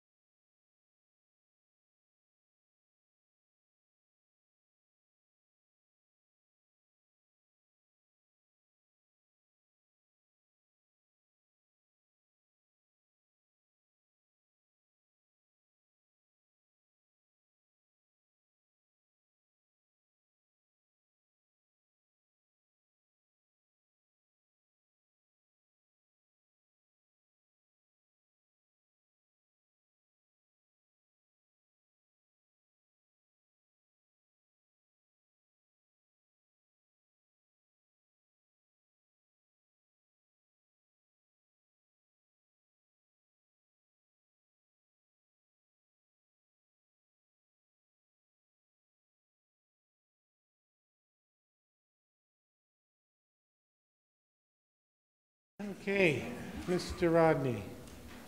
I'll call the meeting back to order. So 3 answers. Okay, Mr. Burt. Number 1, under administration's recommendation of the full ban, smoking would not be permitted on hotel property. Answer number 2, if we went with option number 1, aligning with the provincial regulations, smoking or vaping of cannabis would be permitted on hotel. Did I say hospital first? Sorry, hotel property. And 3, the question in regards to smoking or vaping of cannabis at the Folk Fest, to be determined once more work is done with gaming and liquor and cannabis regulations, similar to liquor permits. It was pointed out to me that that's adjacent to a school, so it couldn't be on the grounds themselves under this proposal. Well, But we to be need to define, determined. yes, possibly school property versus town property. That one's a unique Yeah. situation. But to be determined, To be determined, yeah. yes. So while you were busy doing that, a couple of councillors had a couple other questions. Councillor O'Meara. I have a question, specifically Cougar Creek area, where properties back on to the school ground. So as a property owner, you're allowed to smoke on your property, but your property backs on to the school playground. Who trumps who? Or It's a really I think we have to assume that the enforcement, whoever it is, will have some discretion if you're on your own property, even though it may be within whatever the meter of playground is. So there's got to be some discretion. discretion, yes, and technically, no person, comes out of the Gaming, Liquor, and Cannabis Act, no person may smoke or vape cannabis on any hospital property, school property, or child care facility property. The prescribed distances, the 5 meters, speaks to playgrounds, sports fields, playing fields, skateboard parks, etc. So it's a little bit of a gray area, but if there isn't a sports field directly adjacent to it, again, some discretion would be used, but I don't think that, go on the front porch. I think we'd be okay. Sorry? I don't We're think it would okay. be applicable. You and Phil will be okay. Don't worry. I don't smoke though. If I have to come talk to you, Not me. Oh, of course. Wink, wink. Councillor Sorry? McCallum. More questions, I'm very sorry. So, provincial land, so I believe I read that provincial parks and so on and so forth, the province hasn't made any decisions with regards to cannabis on, is it provincial parks or is it provincial land? I don't believe they've made a decision on either. Okay, so, but federal campgrounds are a yes? That's what I read today. And then what about Lake Louise? I don't know how to answer about Lake Louise. Well, so- because it's not in the, obviously Banff town site, it's far, far away from there. But it's not a campground, and it's in a provincial or federal park. I'm thankful we're not making a decision for. So I'm not I'm just sure. trying to I'm not sure. understand. No, I Well, we am as well. brought the discussion about neighboring jurisdictions into the discussion, so that's why I'm asking The some bylaw questions. we're being asked to approve is silent outside of the town of Canmore. So I it understand doesn't that. matter. I was just looking for information with regards to what our adjacent jurisdictions had decided since they've been brought into the argument as well as into the discussion to support option 3. So Or I they- haven't conducted the research in terms of Lake Okay. Louise. And then the other question, I got completely confused, and it's been sort of explained to me, but I'm still confused. So there isn't a follow-up motion, or Mayor Barman I'm- may be putting a follow-up motion forward? Can I allow Mayor Please. Borman to answer that? Somebody's phone is binging. Do you mind turning it off? Yeah, thank you. Usually it's $50 fine for the food bank, just so you know. We're not laughing. So Mr. Burt has presented a number of motions, the first I of which know. is recommended. Yes. If council approves, well, that recommended motion or any of the others, I would put forward motion to effectively give this all some time so that the entire community is able to assimilate and we can actually see how it plays out and have administration come back in a period of time, essentially with a report and their experience, and here's where the weaknesses are, here's where the strengths are, and then at that time, council could perhaps initiate a public engagement process to loosen the bylaw if it was very strict. Okay. That's all I'm thinking. So then what was you were speaking to coming back in the near term to have I'm confused. That's where I got confused. Sorry for confusing you. That's okay. It happens often. I was suggesting an option similar to, I was suggesting an option to say, essentially, if you're uncomfortable with approving a full ban without having public consumption sites, that I don't feel we've properly received public input on designated consumption sites. So if that was something that council desired, let's do a full ban, but we want to look at specific sites. I'm not comfortable presenting options for that right now without getting public opinion. Okay. Is that? So that was like but that was, that's not part of your motion though, or part of your recommendation? These are, maybe to confuse matters again, I tried to put up motions for, I know. This is my recommendation. This is, then there were 3 other options. I was hoping to make it easier if council chose to go to a different option, the proposed motion. Okay. So this is administration's recommendation, full ban. Okay, thank you. For the last, wow, thank you. Thanks for the questions. So if there's no further questions from members of council for administration, thank you very much for that presentation. Thank you.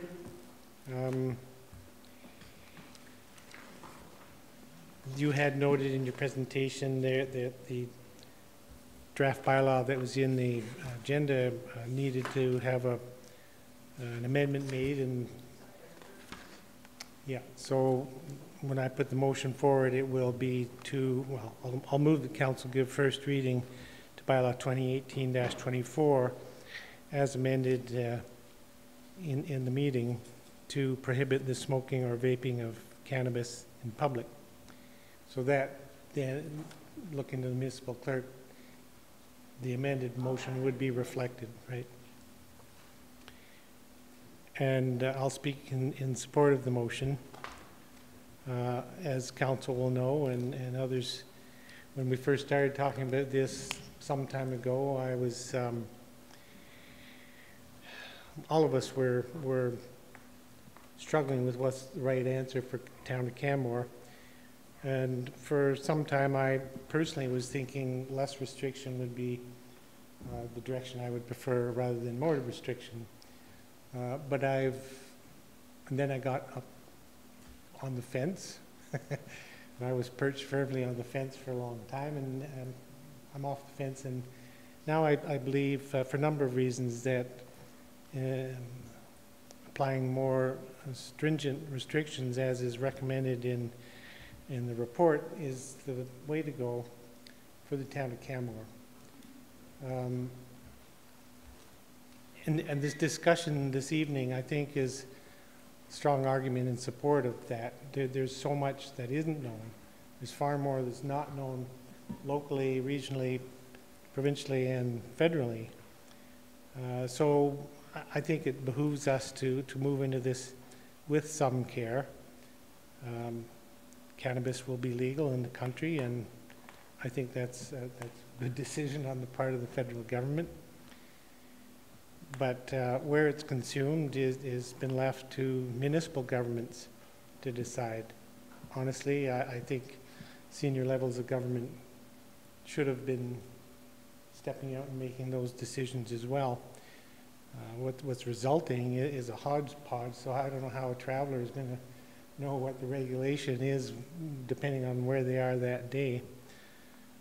Regardless, in the last 2 or 3 months, I've heard from a number of people, I'm sure the rest of council has as well, that are concerned about how this may play out in the community. I've heard from people in the healthcare community, the primary care network, and others in the medical community that are encouraging council to take the harm reduction approach, which loosely translated means take care, move carefully, and understand the impact of what's happening societally. As well, I think the contradiction that exists or could exist between the ability to consume smoked cannabis or vape cannabis publicly when you can't drink alcohol, there's a disjunct there that I agree with a number of people in the community. That doesn't make sense. I've heard from a number of parents of children who are concerned about what their young kids may take from being exposed to in the park or whatever, seeing people smoking cannabis and how the kids will respond to that. And of course, it's up to a parent to educate, raise their children, but we don't know what the impact will be to people just moving about the town. When I think about my own personal habits, I walk home from this building usually through Riverside Park, and often in the summer months there's a number of young people there that are enjoying the afternoon and doing some slacklining or playing the guitar or whatever, and occasionally I'll catch a whiff of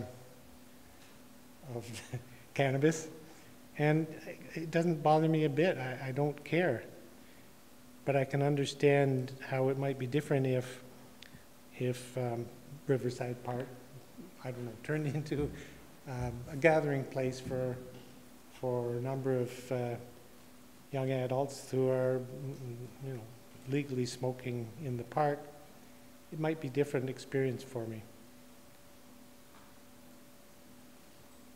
So for those reasons and a number of other reasons, I think it's the best decision for council at this time to move into this brave new world with some trepidation and approve the bylaw to prohibit smoking or vaping of cannabis in public. I look forward to hearing other councillors' discussion. Councillor Seeley. Thank you, Your Worship. I too will support this this motion. I've had a lot of emails, phone calls, discussions with community, and there's some real community fears out there at the moment, and they all have expressed this motion, prohibit the smoking of vaping or cannabis in public, and I think a tight restriction from the onset with adjustments later makes sense. We don't know what we don't know, so let's learn a little bit about it and take a look a couple years down the road. So I will support this motion. Thank you. Who was it that said we don't know what we don't know? Just said it. Okay. Oh yeah, that was it. That guy in the States. Councillor Sanford. Thank you, Worship. Well, I'd have to agree with much of what you said. I will support this motion. When we first went into this, it seemed like there should be lots of options. There should be lots of things we can do. And there were.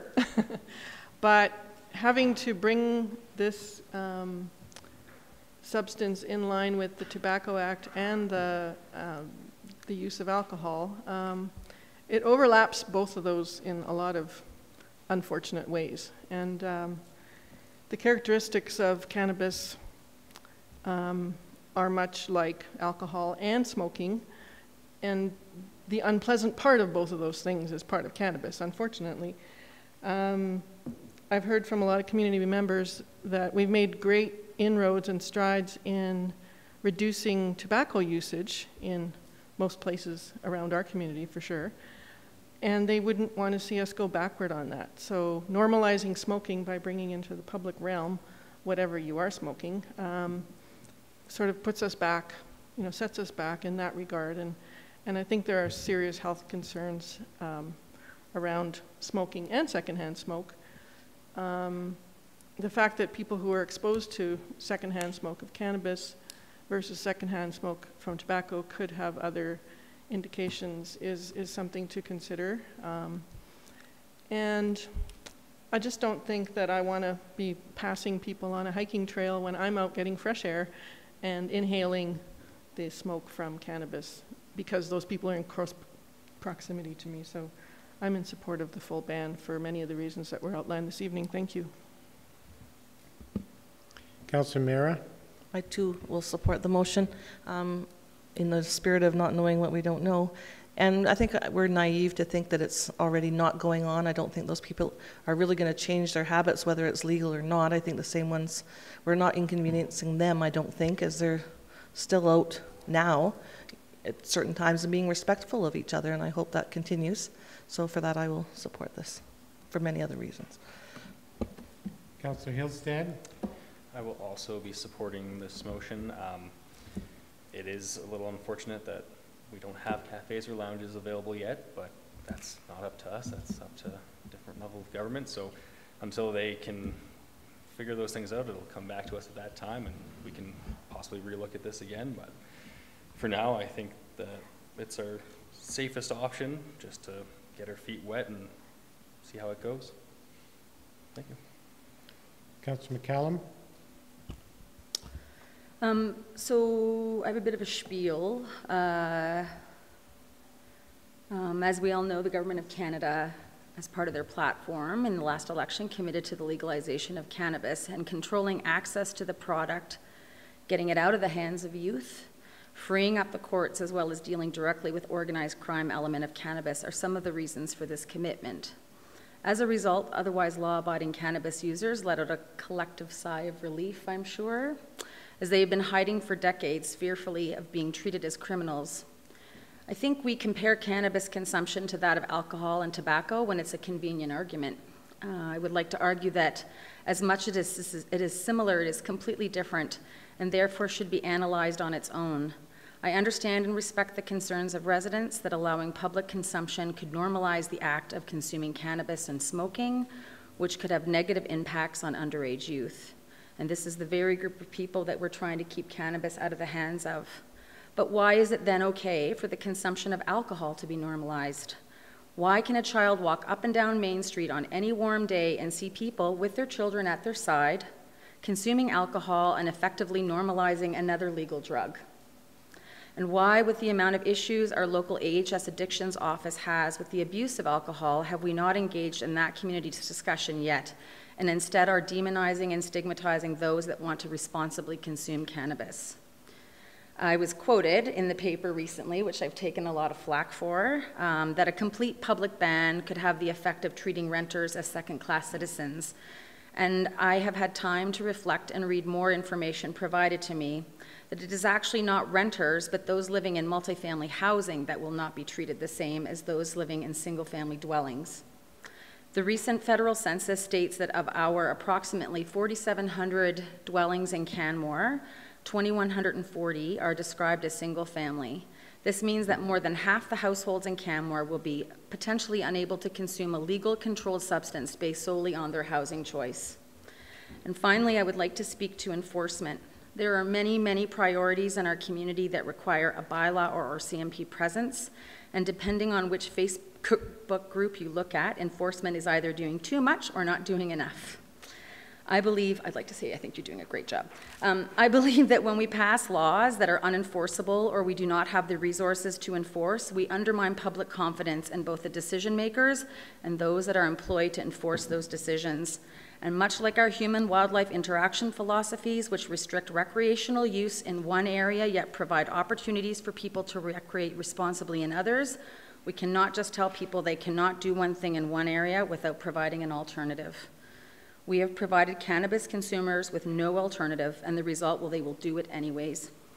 I had considered trying to make amendments, because you guys know I love amendments. I'm a big fan of amendments.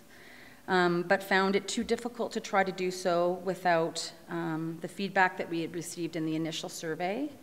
And I was also worried that on-the-fly amendments might have unintended consequences that might impact our youth.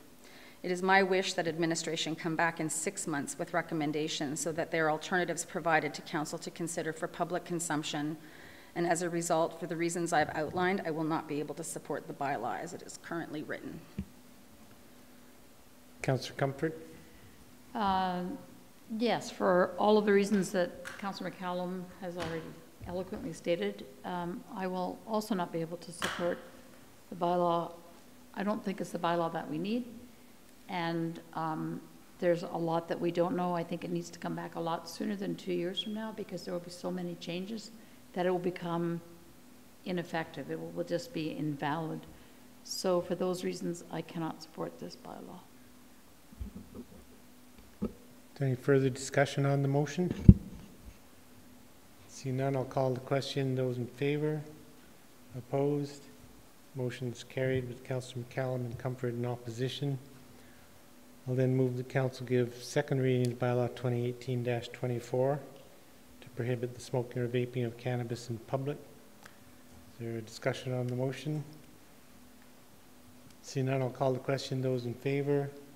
Opposed? Motion's carried with Councillors Comfort and McCallum in opposition. And I will then move the council give third reading to the bylaw 2018-24. Oh yeah, so I'll seek leave from council to go to third reading of the bylaw. Those in favor?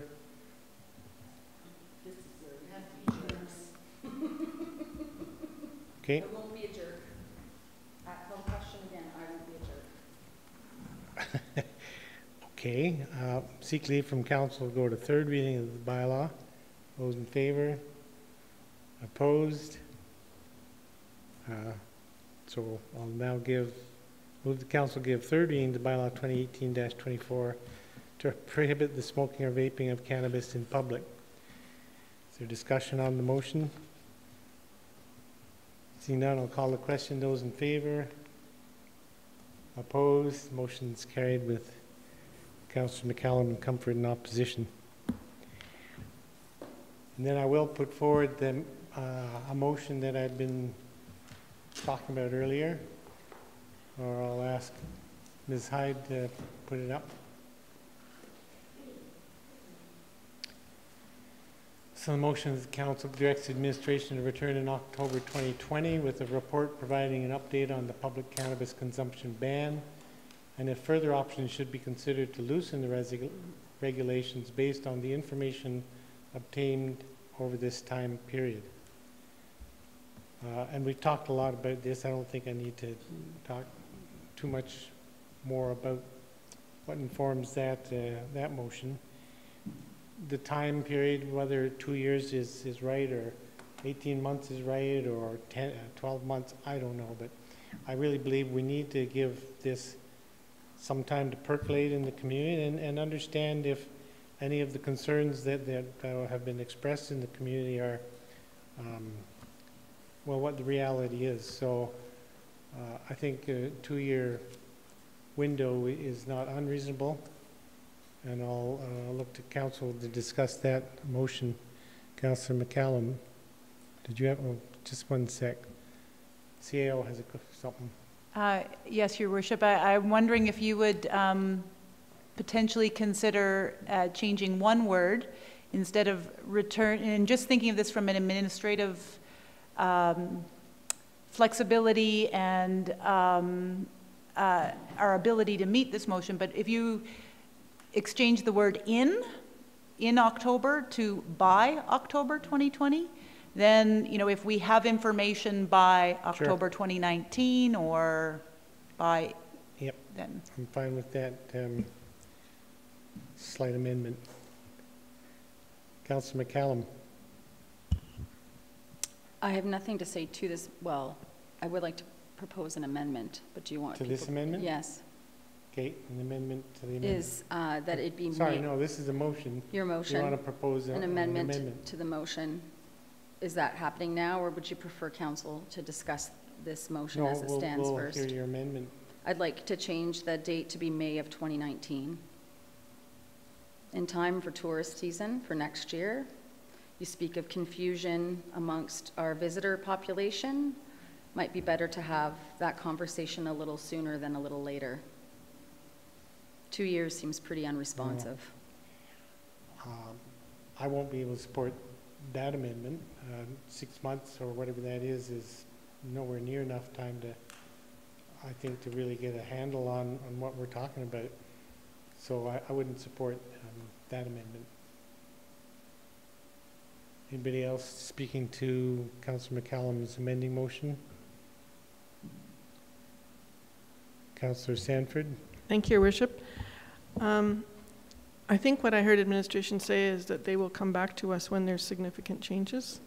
And bringing back recommendations in May 2019, I agree. I don't think that's enough time to determine what the impact on the community is and how future legislation from different orders of government is going to affect our decisions. So I won't support the amendment. Other discussion on Councillor McCallum's amending motion? Seeing none, I'll call the question on the amendment. Those in favor? Opposed? Motion's defeated with Councillor McCallum in support. Back to the primary motion then, which is on the overhead. Returned by October 2020. Is there further discussion on that motion? Councillor Comfort? I could support this motion with an assurance that if there is substantial change in legislation or societal conditions or our experience as a community, that this would happen a lot sooner than October 2020. So that's what I'm looking for from admin. I'll remind Councillor that at any time Council can direct administration to do that work. We don't have to wait until whatever time is selected in this motion, but through this. So my understanding is that admin would be proactive in that by directing our attention to things that perhaps we don't know. True. And I think that tweak to the motion helps with that certainty. Yes. I mean, by October, that could be at any time. Okay, I'll support the motion on it. Councillor McCallum. I won't be able to support this motion, Your Worship. It's unresponsive to the public concerns, in my opinion. Is there any other discussion on the motion? Seeing none, I'll call the question. Those in favor? Opposed? Motion's carried with Councillor McCallum in opposition. Generally, we take a short break at 7. Does Council want to do that, given we just had a short break a little while ago? 7:30. Everybody good with that? Moving on then to item F4, Committee Establishment Bylaws. Ms. Hyde.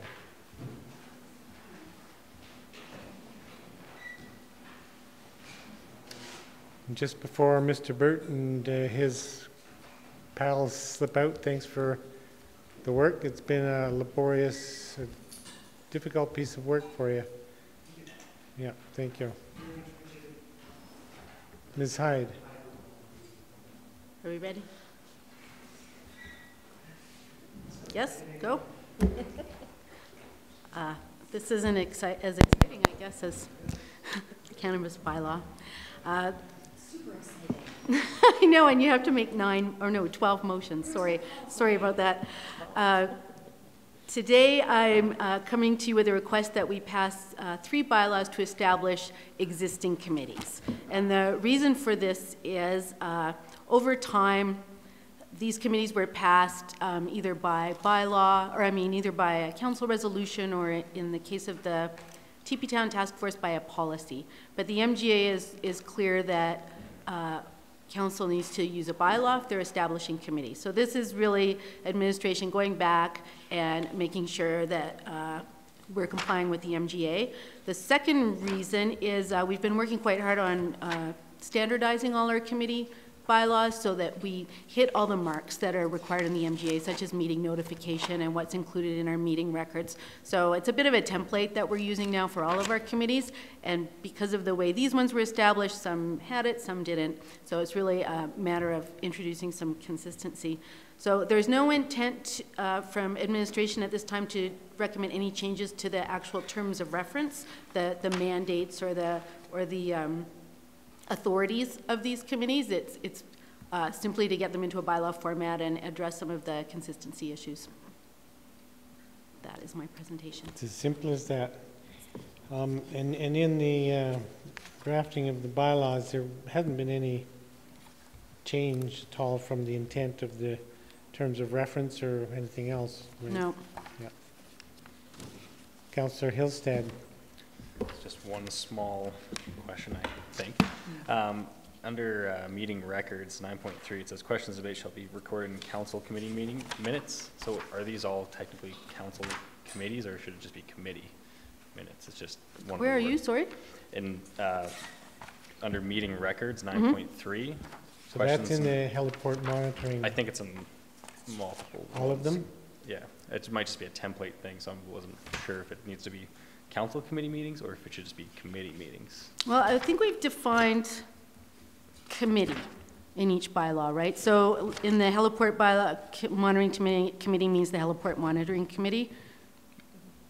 Yeah, it's just the fact that it says recording council committee meetings, and so I don't see where you're. Oh, I see. It's like a typo. Sorry, I was looking in 9.2. Yeah, it shouldn't say that. That's okay. that's a typo. Sorry. I believe it says in all of them. In all three of them? I think it's just I'll make that adjustment. That's a good catch. My God. Yeah. I'm impressed you read them all. Thank you for reading them. Good job. That's what we're paid to do. Press wasn't here to hear that. That's good. All of our viewers at home know. What? I can't believe that. Oh my goodness.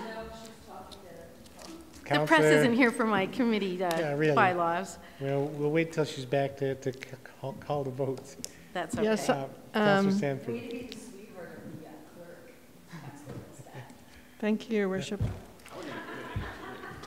I did notice that actually, but I thought that they were council committees, but. Well, they are, but it's not consistent with the language. Yeah.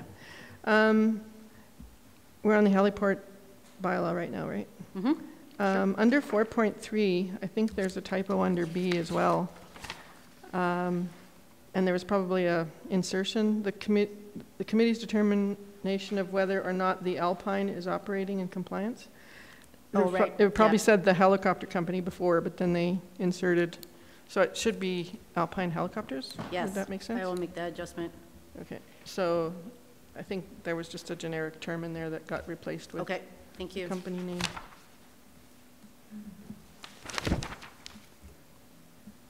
And that was all.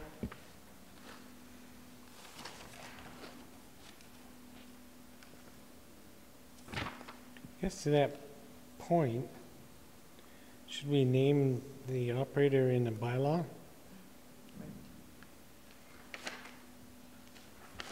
The bylaw is directly, or the committee, I should say, is mandated in the agreement that the town has with Alpine Helicopters. Okay, right. Yeah. So it's terms of agreement with that specific company. Yes.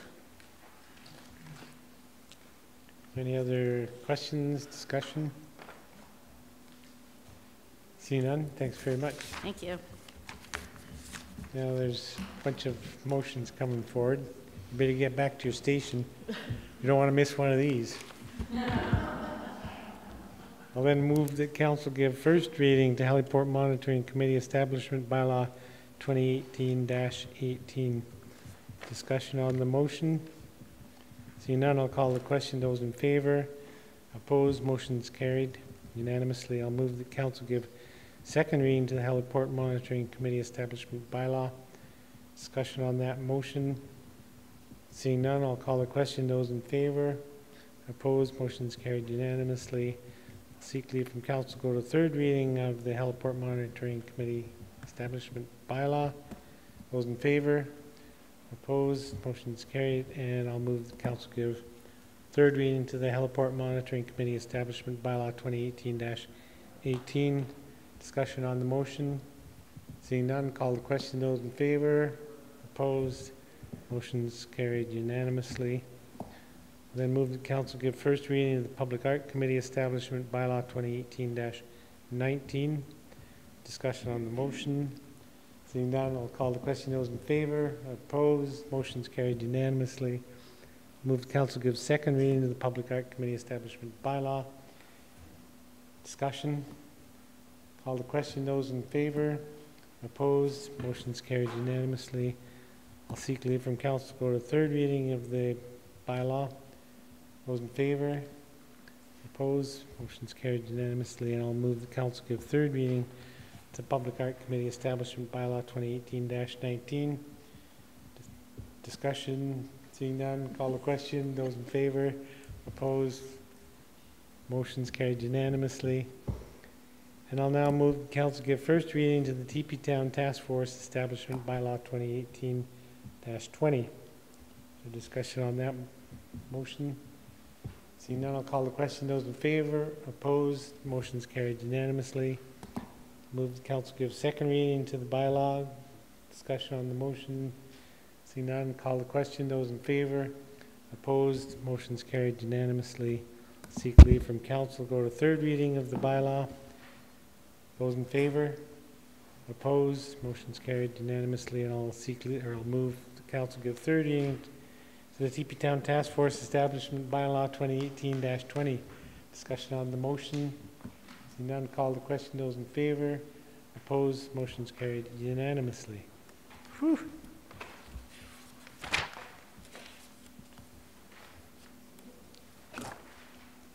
Okay, moving on then to item G1, request for an adjustment in 2018 property taxes.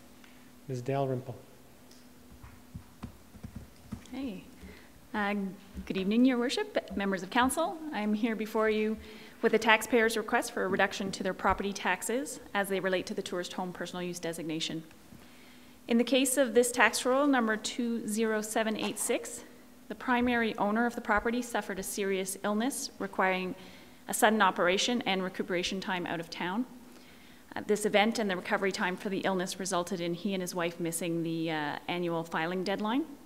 They had previously filed the personal use declarations each year from 2013 to 2017 since the tourist home personal use program became available through bylaw 2013-01. Administration's recommendation is to uphold the 2018 property taxes as assessed on tax roll number 20786 as they were applied correctly per the tourist home bylaw. Alternatively, due to the exceptional circumstances well beyond the control of the owners, council could grant the property owner's request and direct administration to assess and tax roll number 20786 as a tourist home personal use property for 2018. If council were to do so, the financial impact would be a little over $5,600 of municipal taxes not collected, while the refunded education and seniors requisition amounts can be recovered by the town in subsequent years. Administration did not recommend this alternative as council's bylaw was applied correctly. And of course, I welcome any questions that you may have for me. Thank you. I don't know if it's something that you would normally do in the course of the work, your work, but did you look into their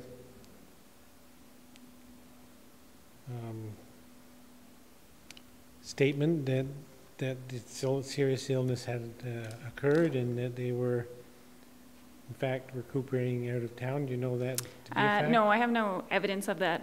It was first brought to my attention by, this is a senior couple, and it was first brought to my attention by their adult daughter, who came in rather distressed, trying to sort of help out and sort out the situation. So I explained to her the process, which she brought back to her parents, and then subsequently followed the process to communicate with us and make the request to council. Councillor McCallum. Thank you, Your Worship. Can you let us know, were they on the TIPS program? I am not sure. I would have to look at that. Yeah. Thank you. That would be good to know. Good to know now or in the future? Well, now, actually, it would be good to know because it actually speaks to intent. Okay, I can go take a look at that. Okay, then maybe I will call a short break right now. And we'll hold on. Oh, I have no other questions. You're not going to make me run up and down 10 times, No, are you? sir. Let's get them all. Unless other councillors have questions, we could ask them now. I think that's the only question. Okay, I can get that So momentarily. we'll call a 5-minute break, or however long it takes. Yeah, Ms. it shouldn't be Dalrymple much to longer come than that. back. Okay, super.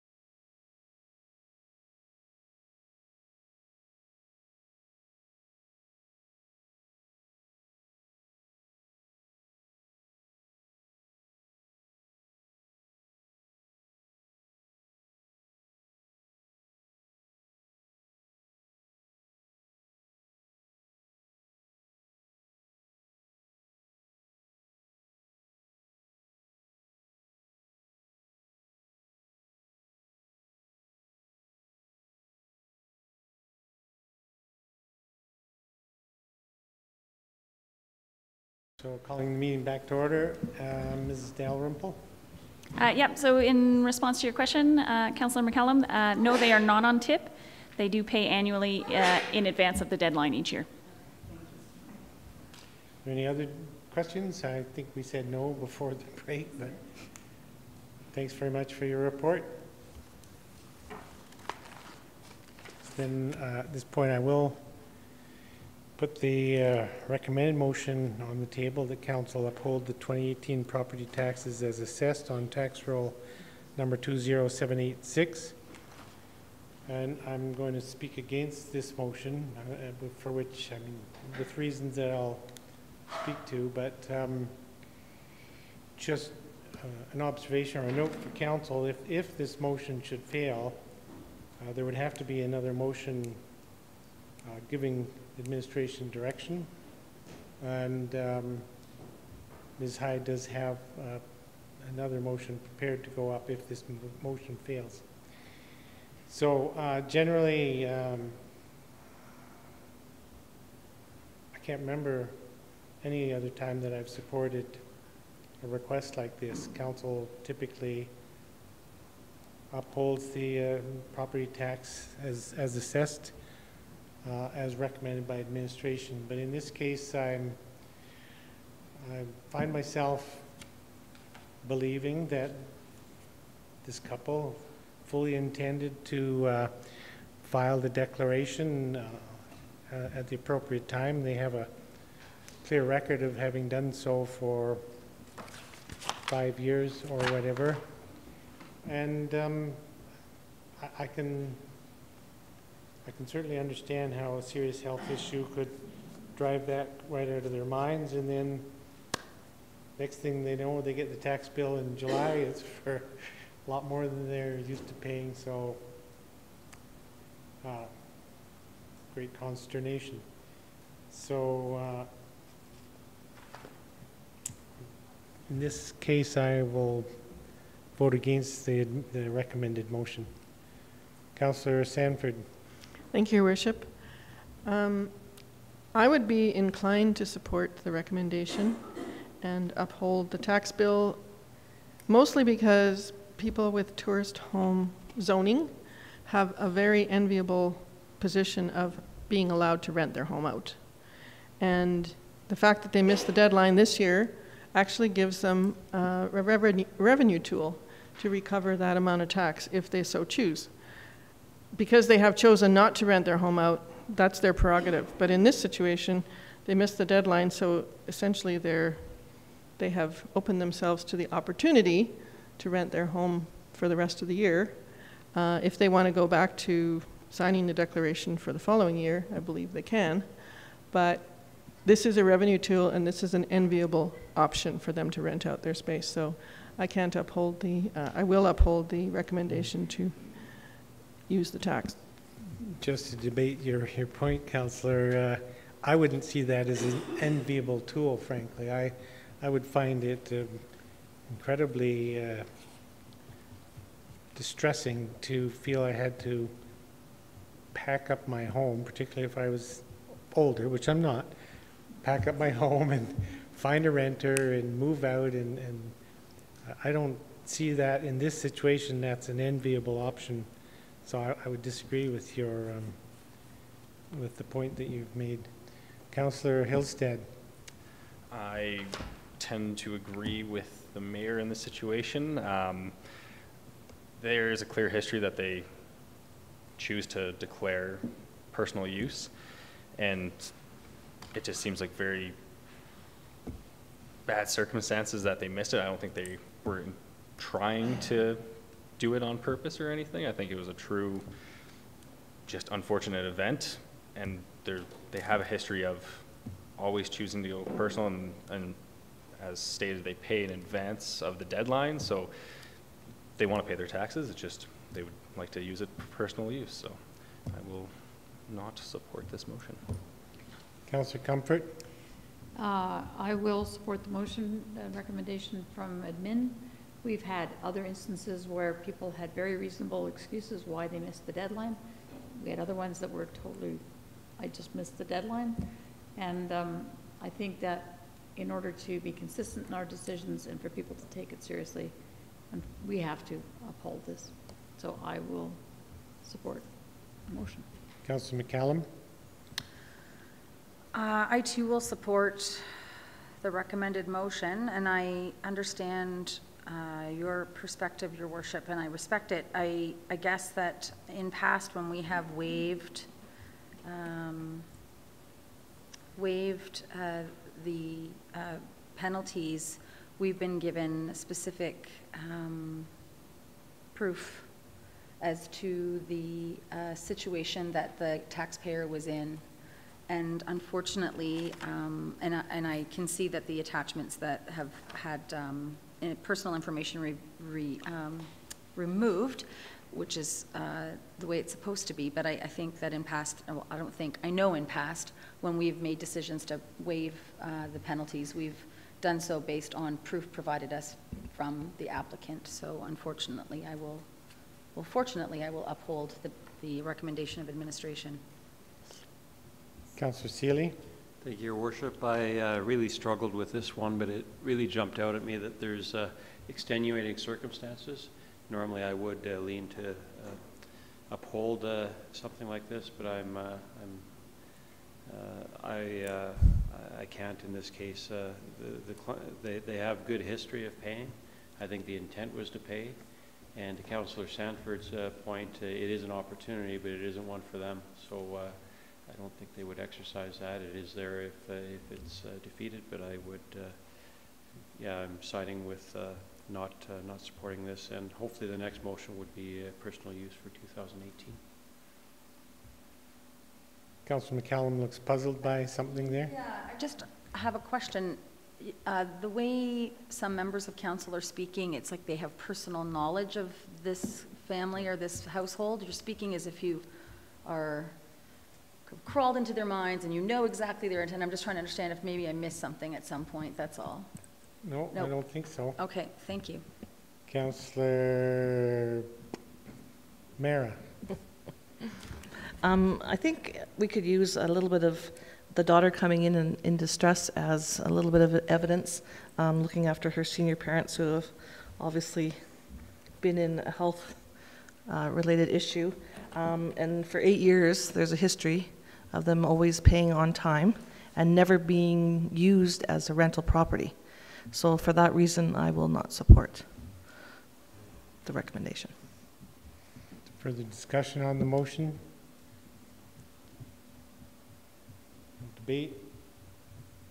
In which case I'll call the question. Those in support of the motion? And those opposed? Motion's defeated with Councillor McCallum, Sanford, and Comfort in support. So recognizing that we do have to give direction to administration, I'll ask Ms. Hyde to put an alternate motion on the overhead. Did we ever get the camera back online, or is that gonzo? All we've got left is the press.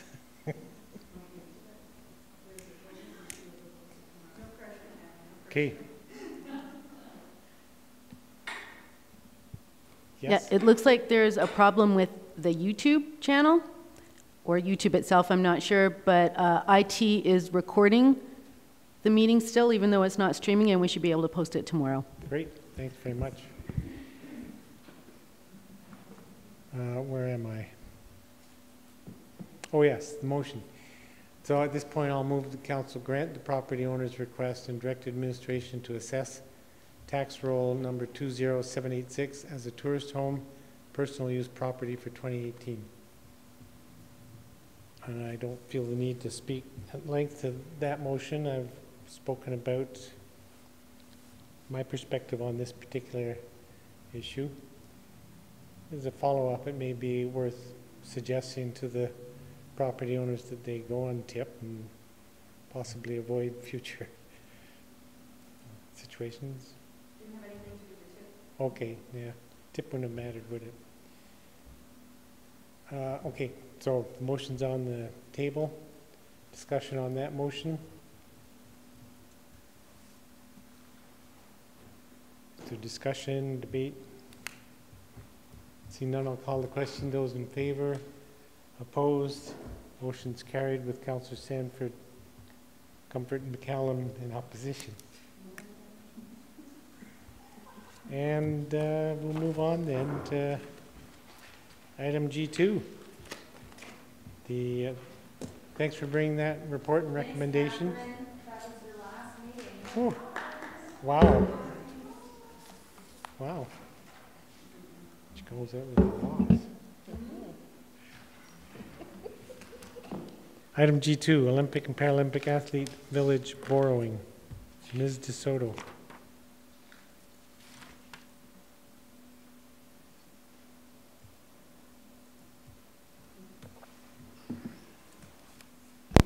Thank you, Mayor Borman, members of council. I'm before you today to discuss potential options for Athlete Village funding related to the 2026 Olympic and Paralympic Winter Games bid. So as council's aware, in a few weeks' time, you'll be asked to make a decision on whether or not to support that bid. And integral to that decision is understanding how we will be able to fund some of the projects that will be related to the Games and be delivered in Canmore. So as a reminder, we've talked about the roles that Canmore will have as the mountain host, and there's 5 of them.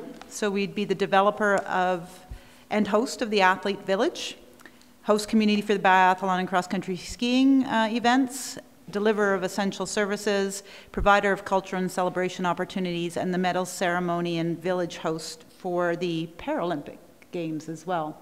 But specifically today, we're talking about the host of the Athletes Village and what that would mean for us. So, quick overview again about the scale and scope of the Athlete Village. The proposal is to use the land in the Palliser area that's owned by CCHC, and it's shown on that little side map there as Block 6, the large trapezoid type parcel. It would be used to construct a 1,200-bed, 242-unit village. And then post-Games, it would be repurposed to perpetually affordable housing, or PAH, and the breakdown of the 240 units is proposed to be 90% owned and managed by CCHC, or 218 units, and 10% as a athlete coaches housing legacy, 24 units would be owned and managed by WinSport or other similar legacy organization. So the opportunity to achieve a sizable legacy of affordable housing of this nature, wouldn't be available to us typically if we were to do this on our own and not through the Olympic Games. And it certainly would bring us closer to our Comprehensive Housing Action Plan target of achieving 1,000 perpetually affordable housing units. So I think it's certainly worth consideration on how we could deliver that. As part of the bid process, there's a number of guarantees that we're being asked to sign, or various governments are being asked to sign, and specifically Canmore is being asked to sign a guarantee related to the delivery of the village. And so along with that, there'll come costs. There's been some budget estimates and put together by the BidCo consultants in consultation with both town administration and CCHC administration. And so the cost of delivering the Athletes Village is proposed to be funded by municipal contributions, PAH unit sales, and the HostCo, or the company, the corporation that will deliver the games, we're calling HostCo, a contribution, or as they like to call it, a subvention. And we'll get into the details of what that would look like. So this is a copy of the table that's in your report, and I'm going to quickly review it, but I have another slide that I think might be easier to understand and a bit more intuitive. So happy to explain more. I understand that some people had difficulty understanding this this table. So let me give you an attempt at explaining it. There's 3 contributors, or two overall contributors to the overall cost of the village. And the overall cost of the village is shown here where my cursor is at $116 million. And basically there are two contributors, the town, and this is our town column, and the host corporation, and this is the host co-column. The CCHC column here is essentially, those costs are flow-through to be essentially funded through the sale of the PAH units and the subvention from the host corporation. So the town's contribution of $10 million is made up of the $6 million in land costs. There's offsite levy costs of approximately $2 million and another $2 million in associated municipal infrastructure projects related to the flood mitigation and the pedestrian overpass in the area. The HostCo subvention, and this is where you have to stick with me on this one, it's made up of this $5.5 million in this column here, which covers some of the land development costs that are associated with the Olympic overlay on the adjacent parcel of land to the CCHC parcel. It's that 5.5 million plus the, and I'll get my cursor on that one, I'm using my left hand here, but this 29.5 million, which is the difference of what the construction costs are and what we'd be able to sell all the units for. So the HostCo subvention includes what they're calling a contribution to affordability of housing in Canmore. And then in addition to that, you add the $7 million to purchase the 24 units for the Sport Legacy, and you come up with a total HostCo subvention of $42 million. I have another table that I think explains it clearer and more succinctly. Hopefully this is illuminating for you. It's, so the total development cost is $116.4 million. The municipal contribution, including the land costs, is $10.1 million, which brings the cost of development down to $106 million. Less forecasted revenue from the sale of the 218 PAH units that the town will control, which is approximately $64 million, which brings it down to the $42.1 million, or equivalent to the HostCo contribution. So I'll pause there and see if there are any questions on that. So this chart is in a very high level way showing that if things play out the way that it's being planned or imagined in the budgeting and planning, the $116 million project providing 218 PH units to the town and 24 units to athletes would ultimately have zero impact in cost to the taxpayer. It would be cost neutral, yes. Cost neutral. Yes. Okay, that doesn't mean that we don't have obligations and responsibilities and costs associated with delivering that, because there's $10 million in costs there. So there are some taxpayer costs in there. Right. Right. Okay. Councillor Sanford? Yes, that's what I was trying to determine. There is a contribution from the municipality that would be required financially plus land. Plus land, yes. Plus land. But it's more of a cost recovery model because the cost will be put in by the HostCo and the municipality and recovered through the sale of the assets that are created through that. No, we will not recover our $10 million contribution. So that will be a contribution. $6 million in land and $4 million in costs. But we are recovering the $64.2 million. Yes. So there is a municipal contribution, but it's also a cost recovery based, bringing it to zero, right? Right. Right. If the council in the future wanted to market those units at a higher rate than is used for this budget to make it truly a zero cost, would also cover that $10 million in other costs. Would we expect that to affect the subvention? Or is the subvention as shown in this chart fixed through some other calculation? So the subvention will be written into a multi-party agreement.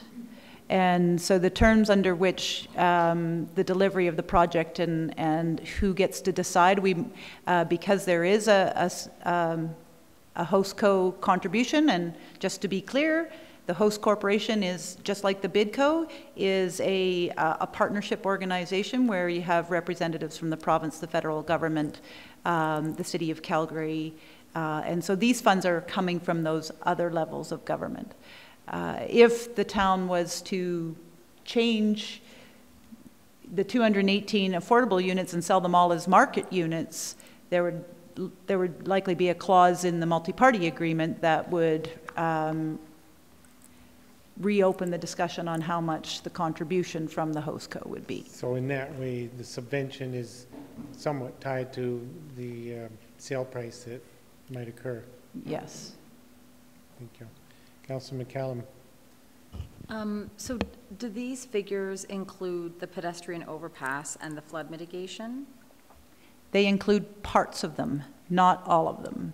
So I have explained once before, I believe, to council that these projects, the Athlete Village project is being considered as a standalone development. And as a standalone development, we're looking at what would be the offsite levy costs associated with it and what are the flood mitigation costs associated with this parcel. So the proportion of those projects that are applicable to this parcel are included in these costs. Okay, and so what would be the value of our portion of the flood mitigation and our value of the portion of the pedestrian bridge? I have a slide that shows you that. Oops. I thought this might be a question. So we have the Athlete Village costs along the first row. Town of Canmore costs at 10.1 million, other government costs at 42.1, and the other revenue source, so essentially from the sale of the PAH units, brings you to the total cost of 116 million. The flood mitigation costs, the total cost is in the far column, is 2 million. And that's made up of $630,000 in town costs, which are already included in the village costs, in that $10 million. So included in our 10 million is 630,000 related to flood mitigation. Also included in the 42 million from other governments is $100,000 related to flood mitigation. And then we're proposing that there'll be other revenue sources for the flood mitigation from offsite levies from other future parcels, privately owned parcels along that. And so is that 1.27 offsite levies part of the 10 million? No, it's in addition to that. So the total cost of the flood mitigation project for Stone Creeks to protect the future lands that have yet to develop is $2 million. Okay. So we only need to collect $2 million. So what's in the Athlete Village costs is the 630,000 plus the 100. So 730,000 of the 2 million is included in the Athlete Village cost.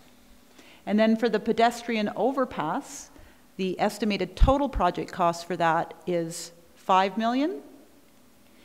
Now of that, the town's total cost is 4.7 million, but included in the Athlete Village cost is 1.645 million. I know this is... You could send these slides out. Please. I can. And there are also some village contributions in other government, some pedestrian overpass contributions in the cost of the Athlete Village contribution from the other government partners as well. Now there is opportunity to seek grant funds to deliver that project and reduce the total cost to the town for the pedestrian overpass. There are other privately held parcels along Palliser Trail that we could negotiate with developers there to contribute to this project. We could also go after grants from infrastructure, if we can get green trip grants, for example, to support pedestrian infrastructure, if we can get Alberta transportation grants to support safety infrastructure, these are the types of grants that we would try to seek for this project. Thank you. Okay? So that's where I left off with just the cost neutrality of the project. But it does need to be financed because we don't get the $64 million from the sale of the units in its entirety until after people take possession of their units. So this next section of the table goes through the construction financing. So we go back to the total cost of development being $116.4 million. Less our municipal land contribution, because we don't have to finance that, we already own that land.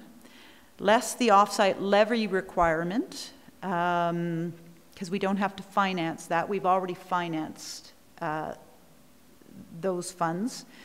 And less the host co-subvention amount of $42 million brings us to a $66 million financing requirement to deliver the project. Any questions on that? Councillor Sanford. Maybe you're going to get to this, but what we're being asked to do today is we're not crafting a borrowing bylaw. We're not borrowing money at this point in time. No, you're not. Well, yes, and so maybe that's a good point, Councillor Sanford. I should be clear that the purpose today is to get you to the point where you have an understanding of how we can deliver a project like this so that when it comes time to vote whether or not you support the bid in a few weeks' time, you have an understanding. The only way we can have an understanding if we can deliver this project is to understand what it will cost to finance it and whether or not we have the capacity in our debt and borrowing limits to deliver it. So that's where we're at. The answer to that question is no. And in your report, you'll have seen this section of the Municipal Government Act that gives us direction when we have requests to borrow beyond our debt limit. We can seek special borrowing approval from the Minister of Municipal Affairs in accordance with Section 252 of the MGA. And that would kick in 2024? That would kick in 2024. So I've been in discussions with municipal affairs officials on this project. This is unusual, but not uncommon. So it is very common for municipalities to request this special approval from the ministers to go beyond their debt limit. What is uncommon or unusual is that we're requesting it in advance of actually knowing that we want to deliver this project and in advance, so far in advance of having to deliver it. So this is just one step, and a borrowing bylaw would have to follow at some future date. Yes. And then it would have But we would be offside of the MGA to pass a borrowing bylaw until we got the special request from the minister, and we can't get the special request from the minister until council passes a resolution requesting one. So that's the intent of the resolution today. So this is an unusual thing because we don't normally take this step. That's right. Right. Okay, thank you. That's right. So this next table was not in your package, and I apologize for that. And I had worked with Mr. Irwin in finance to identify, we've just been putting budgets together to present to the finance committee, so we're looking at what our total indebtedness will potentially be in 2024 when we potentially need to take this debt. So he helped me put together this table. So the first column is our current year. First row is where we are at for debt limits. So in our current year, our current debt limit, it is 87 million. Council will know that that debt limit is tied to revenues of the municipality that are other government sources, so non-grant revenue.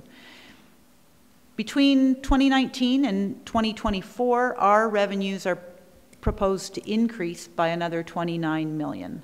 So our debt limit in the year 2024 is projected to be 116 million. Currently, we owe 40 million. That's what we've taken in debt. And over the time period of 2019 to 24, we will pay down 21 million of that current debt. So if we never took another dollar of debenture, in 2024, we would have $19 million left in debt. But based on the budget that will be coming forward to you, there's a range of projects and a range of funding sources, and it'll be up to council to decide in a 5-year plan. Actually, we're bringing you a 6-year plan, which just happens to end in 2024, so we have this now. The range is between 38 and 55 million of new debt. So we'll be dropping down 21 million, but likely increasing it based on new projects.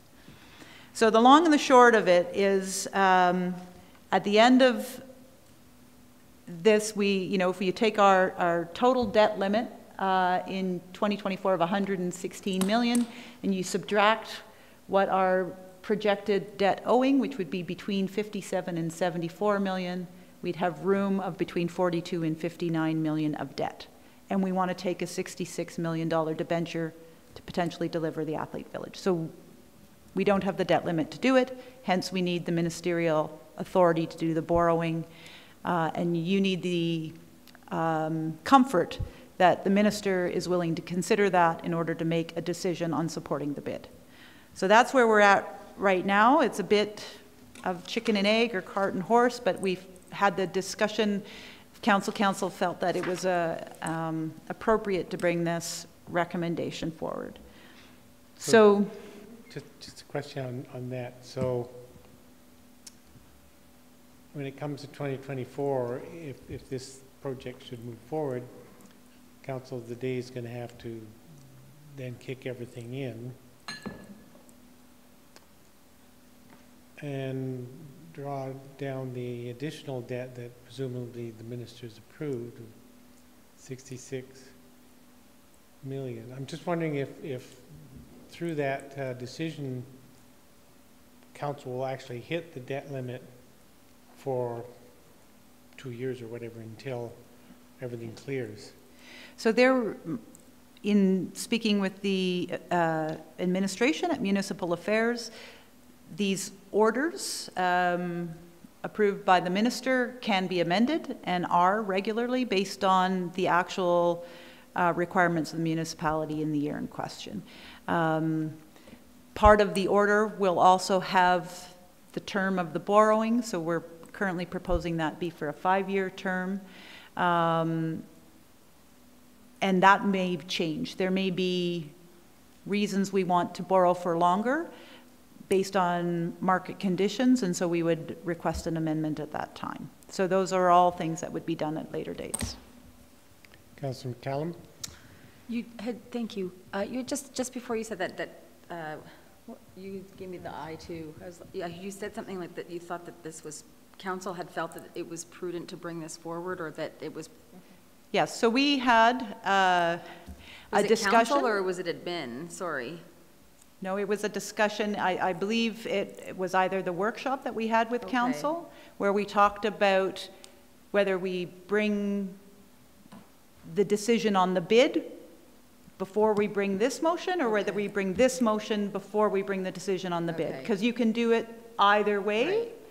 Right. But I sought advice from Municipal Affairs, and they felt it was, they did not need your decision on the bid, but they did need a resolution of council to support the request. Okay, sorry. Yeah. All right, thank you. So, more question? Just the proposed recommendation. It is long worded. The basis of it is in the last paragraph where we were requesting the Minister of the Municipal Affairs to authorize a net borrowing of $66 million necessary for development of the Athlete Village in Canmore under the following terms: debt to be drawn in 2024 for a period of less than 5 years, with debt repayment to be funded from sale of PAH units.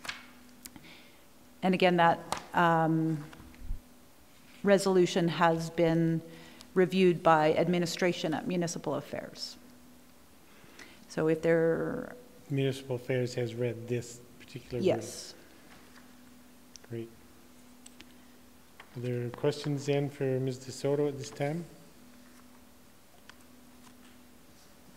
Seeing none? I'm always the one asking the questions, so I thought I'd wait for somebody else for a change. Councillor Sanford? Thank you, Your Worship. Just to clarify, we have room in our debt limit at that point in time. We're just asking to have a net borrowing of 66 million, sorry. So we don't have the full amount. We don't have the full amount, but we do have some debt room. We do have some debt room, yes. And it's in the range of 59 million to 42 million to 59 million. So Right. we have sort of almost enough for 66, but there would be a need to exceed that. Right. Is there any risk that Municipal Affairs won't approve this? Is it something that we can ask, right? So if they don't approve it, then there is, I would not be recommending to council that council sign the guarantee or agree to guaranteeing on delivery of the Athlete Village. And that is an option, an alternative that I wrote up in the report, is that if council feels it's inappropriate to guarantee the delivery of this project, then we could refuse to sign the guarantee and another order of government would have to do that.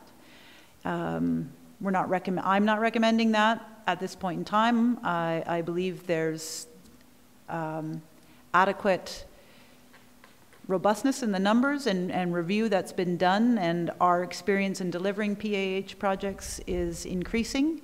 I think we know the demand is there, and I think by having control and by guaranteeing the project, we guarantee that we have control over it.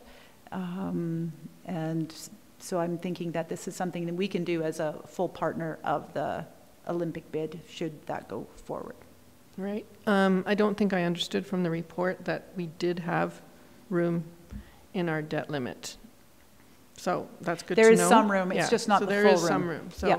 This just ensures that we have the capability to commit to this amount of money, regardless of what debt room we have. And I think it also gives council the understanding that you have some flexibility to do other community priorities. And you wouldn't not be able to do some of your other projects that you might want to proceed with because you're delivering this project. Okay, thank you. Councillor Hillstad was next on the button. Thank you for your presentation. So if we go ahead with this and they give the okay, and then bid falls through, do we have to make another resolution to remove this, or does it just automatically fall? No, we'll just withdraw it. Okay. Yeah. Just want to make sure it's not binding. Councillor Mara. Sorry, thank you for your presentation. I'm just looking here. How do you think the perception in the public would be if we approve this? Does that look like we're approving and moving forward with the Olympic bid when we're doing it in advance of public hearings, or this just sort of says if we move, if we want the information so that we can move forward if we choose to? Like, how do you think that'll play out in the public? This. No, I know the perception, like. Yeah, and I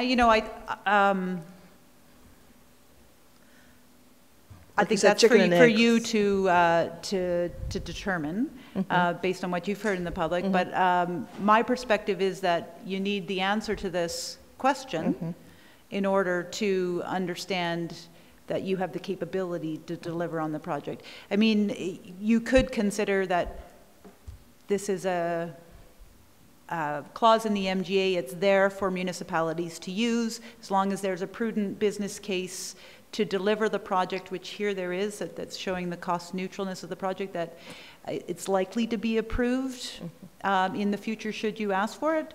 That is another option just to consider, and That's then good. postpone this decision till after that November 6th date. Okay, thank you. I would think that if council should choose to support the bid, this would simply give more certainty that we would have the ability to do what we're saying. Councillor McCallum? Thank you, Your Worship. How many communities have done this in the past, and for what kind of projects did they borrow for? Were they like long-term borrows or short-term borrows, and was it for? I don't know that, Councillor McCallum. I do know that it was told me that it's a very common request to municipal affairs. Cool. But I didn't ask. And so we're looking at borrowing this for this project, but in effect, no matter what happens with the bid, this is actually something we could tap into if we wanted to do a project on our own and ensure that we have the debt room to be able to fulfill other community priorities while we're at it as well. So if the bid didn't go through, we could actually have our own housing project up there and finance the flood mitigation and the pedestrian overpass and piece that out if we wanted to, should the bid not. So yes, you'd have the same opportunity to request the ministerial authority. It is based on the ability to deliver the project, the business case for the project, right? So there would be a different business case for a different project, but yes, that... You could just do short-term borrows like you would building for building, or 2 buildings at a time with pre-sales and everything else at a shorter time distance. But as we've shown with the financing of this project, that it wouldn't be deliverable without the subvention from the other government partners of the 42 million. It would be. We would just have to take out debt to do it. That's the point I'm trying to make. Yeah. Yes. That's the point, But it would, you'd have to sell some of the units at market in order to fund a project. Which we're planning on doing for this anyways, possibly. So it's a different project, but it's the same project. Different project, different financing, yeah. So we're asking for $66 million. Is that being considered in 2024 dollars, or is that based on the budgets that we've seen are all 2018 budget numbers or 2018 numbers? Are we assuming that we will have enough debt limit to be able to deal with the cost of the increased cost of construction or value that might come? So these are 2018 figures. Yes. There are figures that the BidCo has produced that are 2026 dollars, and so they have been inflated. So it can and will be likely that the 66 million will be something higher come 2024, but we won't know that until we do detailed design and we get to the point where we're putting the final request through. And so if the minister agrees to it now, then it's not something that a minister could unagree to after we've signed our multi-party agreement?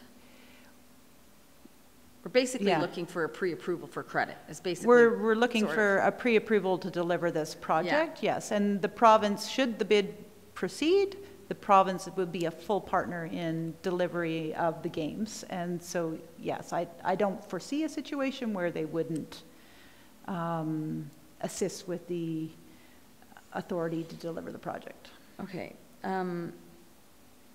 And so is the City of Calgary being asked to provide a guarantee of their own funds as well? Because the 2 items that you refer to are that the minister's office would like this brought forward, and that the bid corporation has demanded it as well. So is the City of Calgary doing something similar? So the City of Calgary has the host city contract that they have to sign. The host city contract has all of the guarantees in it. If another government partner doesn't sign the guarantee for each venue and each new construction, then the City of Calgary has to sign it. So yes, for all of their accommodation for their athlete village, they will have to sign the guarantees. I'm just And trying to understand why we're being asked so early in the process, and it, no, we're being asked at the same time as all of the others. We can't deliver on our ask, so that's why, in order to sign that guarantee, we need to have this special authority approved. okay. And then in your report, you state that if we had another order of government sign the guarantee for us, you feel that we would lose control of the project. How would we lose control of the project when we own the land? Well, I do say that we would have some control through the land, but I would say we wouldn't essentially be delivering the project. If we're not signing the guarantee, then it could be that the province or the host co is actually the developer of the project. I mean, we could negotiate whatever we want to with those partners. But right now, based on the knowledge that we have and the subvention that's proposed and the fact that we deliver affordable housing in Canmore already, it's our land, it's our community housing corporation, I think it makes sense for us to be in full control of the project. And by having the full costs and the guarantee to deliver it, I think that gives us the greatest level of control. Interesting. Thank you very much. Is there any other questions for Ms. DeSoto at this time? Seeing none, thanks very much for your presentation. And once again, I get to read a lot of motion. I don't think you have to read it out. You can. You don't think so? No. Ms. Hyde, do I need to read the entire motion out? No. No. Okay. As long as everyone understands what it is they're doing. You know, just for the fun of it, I'll read it out.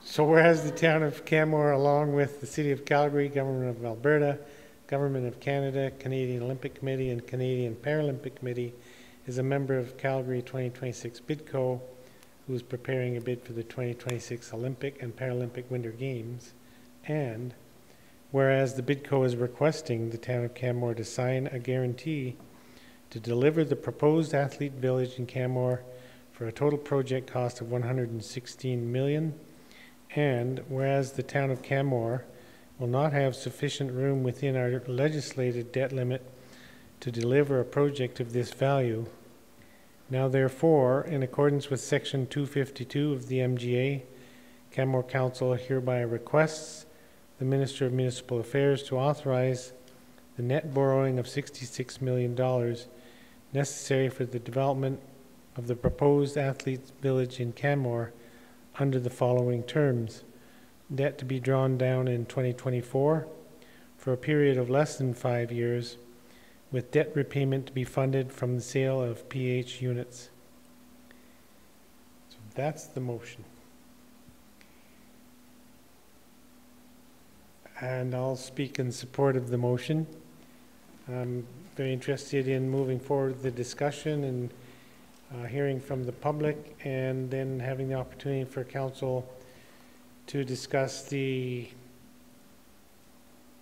resolution that we've been anticipating for a couple of years, of whether or not to support an Olympic bid or a games bid for the Olympic and Paralympic Games in 2026.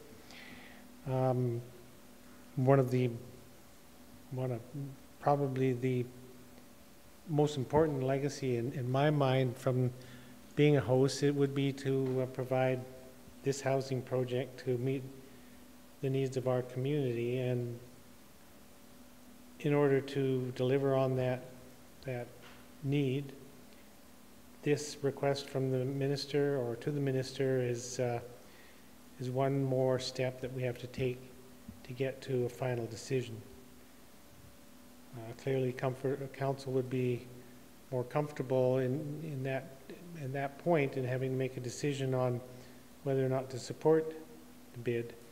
Would be more comfortable knowing that we've addressed this funding aspect of the whole project. So for that reason and many others, I'll support this motion. I'll look to other members of council to speak to the motion. Councillor Comfort. I will also support this motion.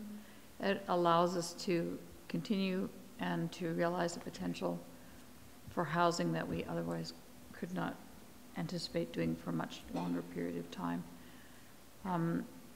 And also, we're not really committing to anything at this point. We're just opening the potential.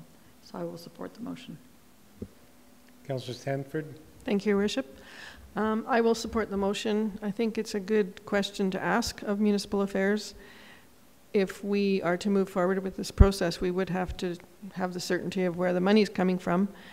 And with a $42 million subvention from the bid or the host co, I think that's a major contribution that would make a project like this feasible in the town of Canmore. I think the negotiation that Ms. DeSoto has undertaken really speaks to the needs of our community, and I commend her for bringing back the suggestion that we should continue on this path and to address the financial component of that. I think we need to do this at this point in time, and I will be happy to support the motion.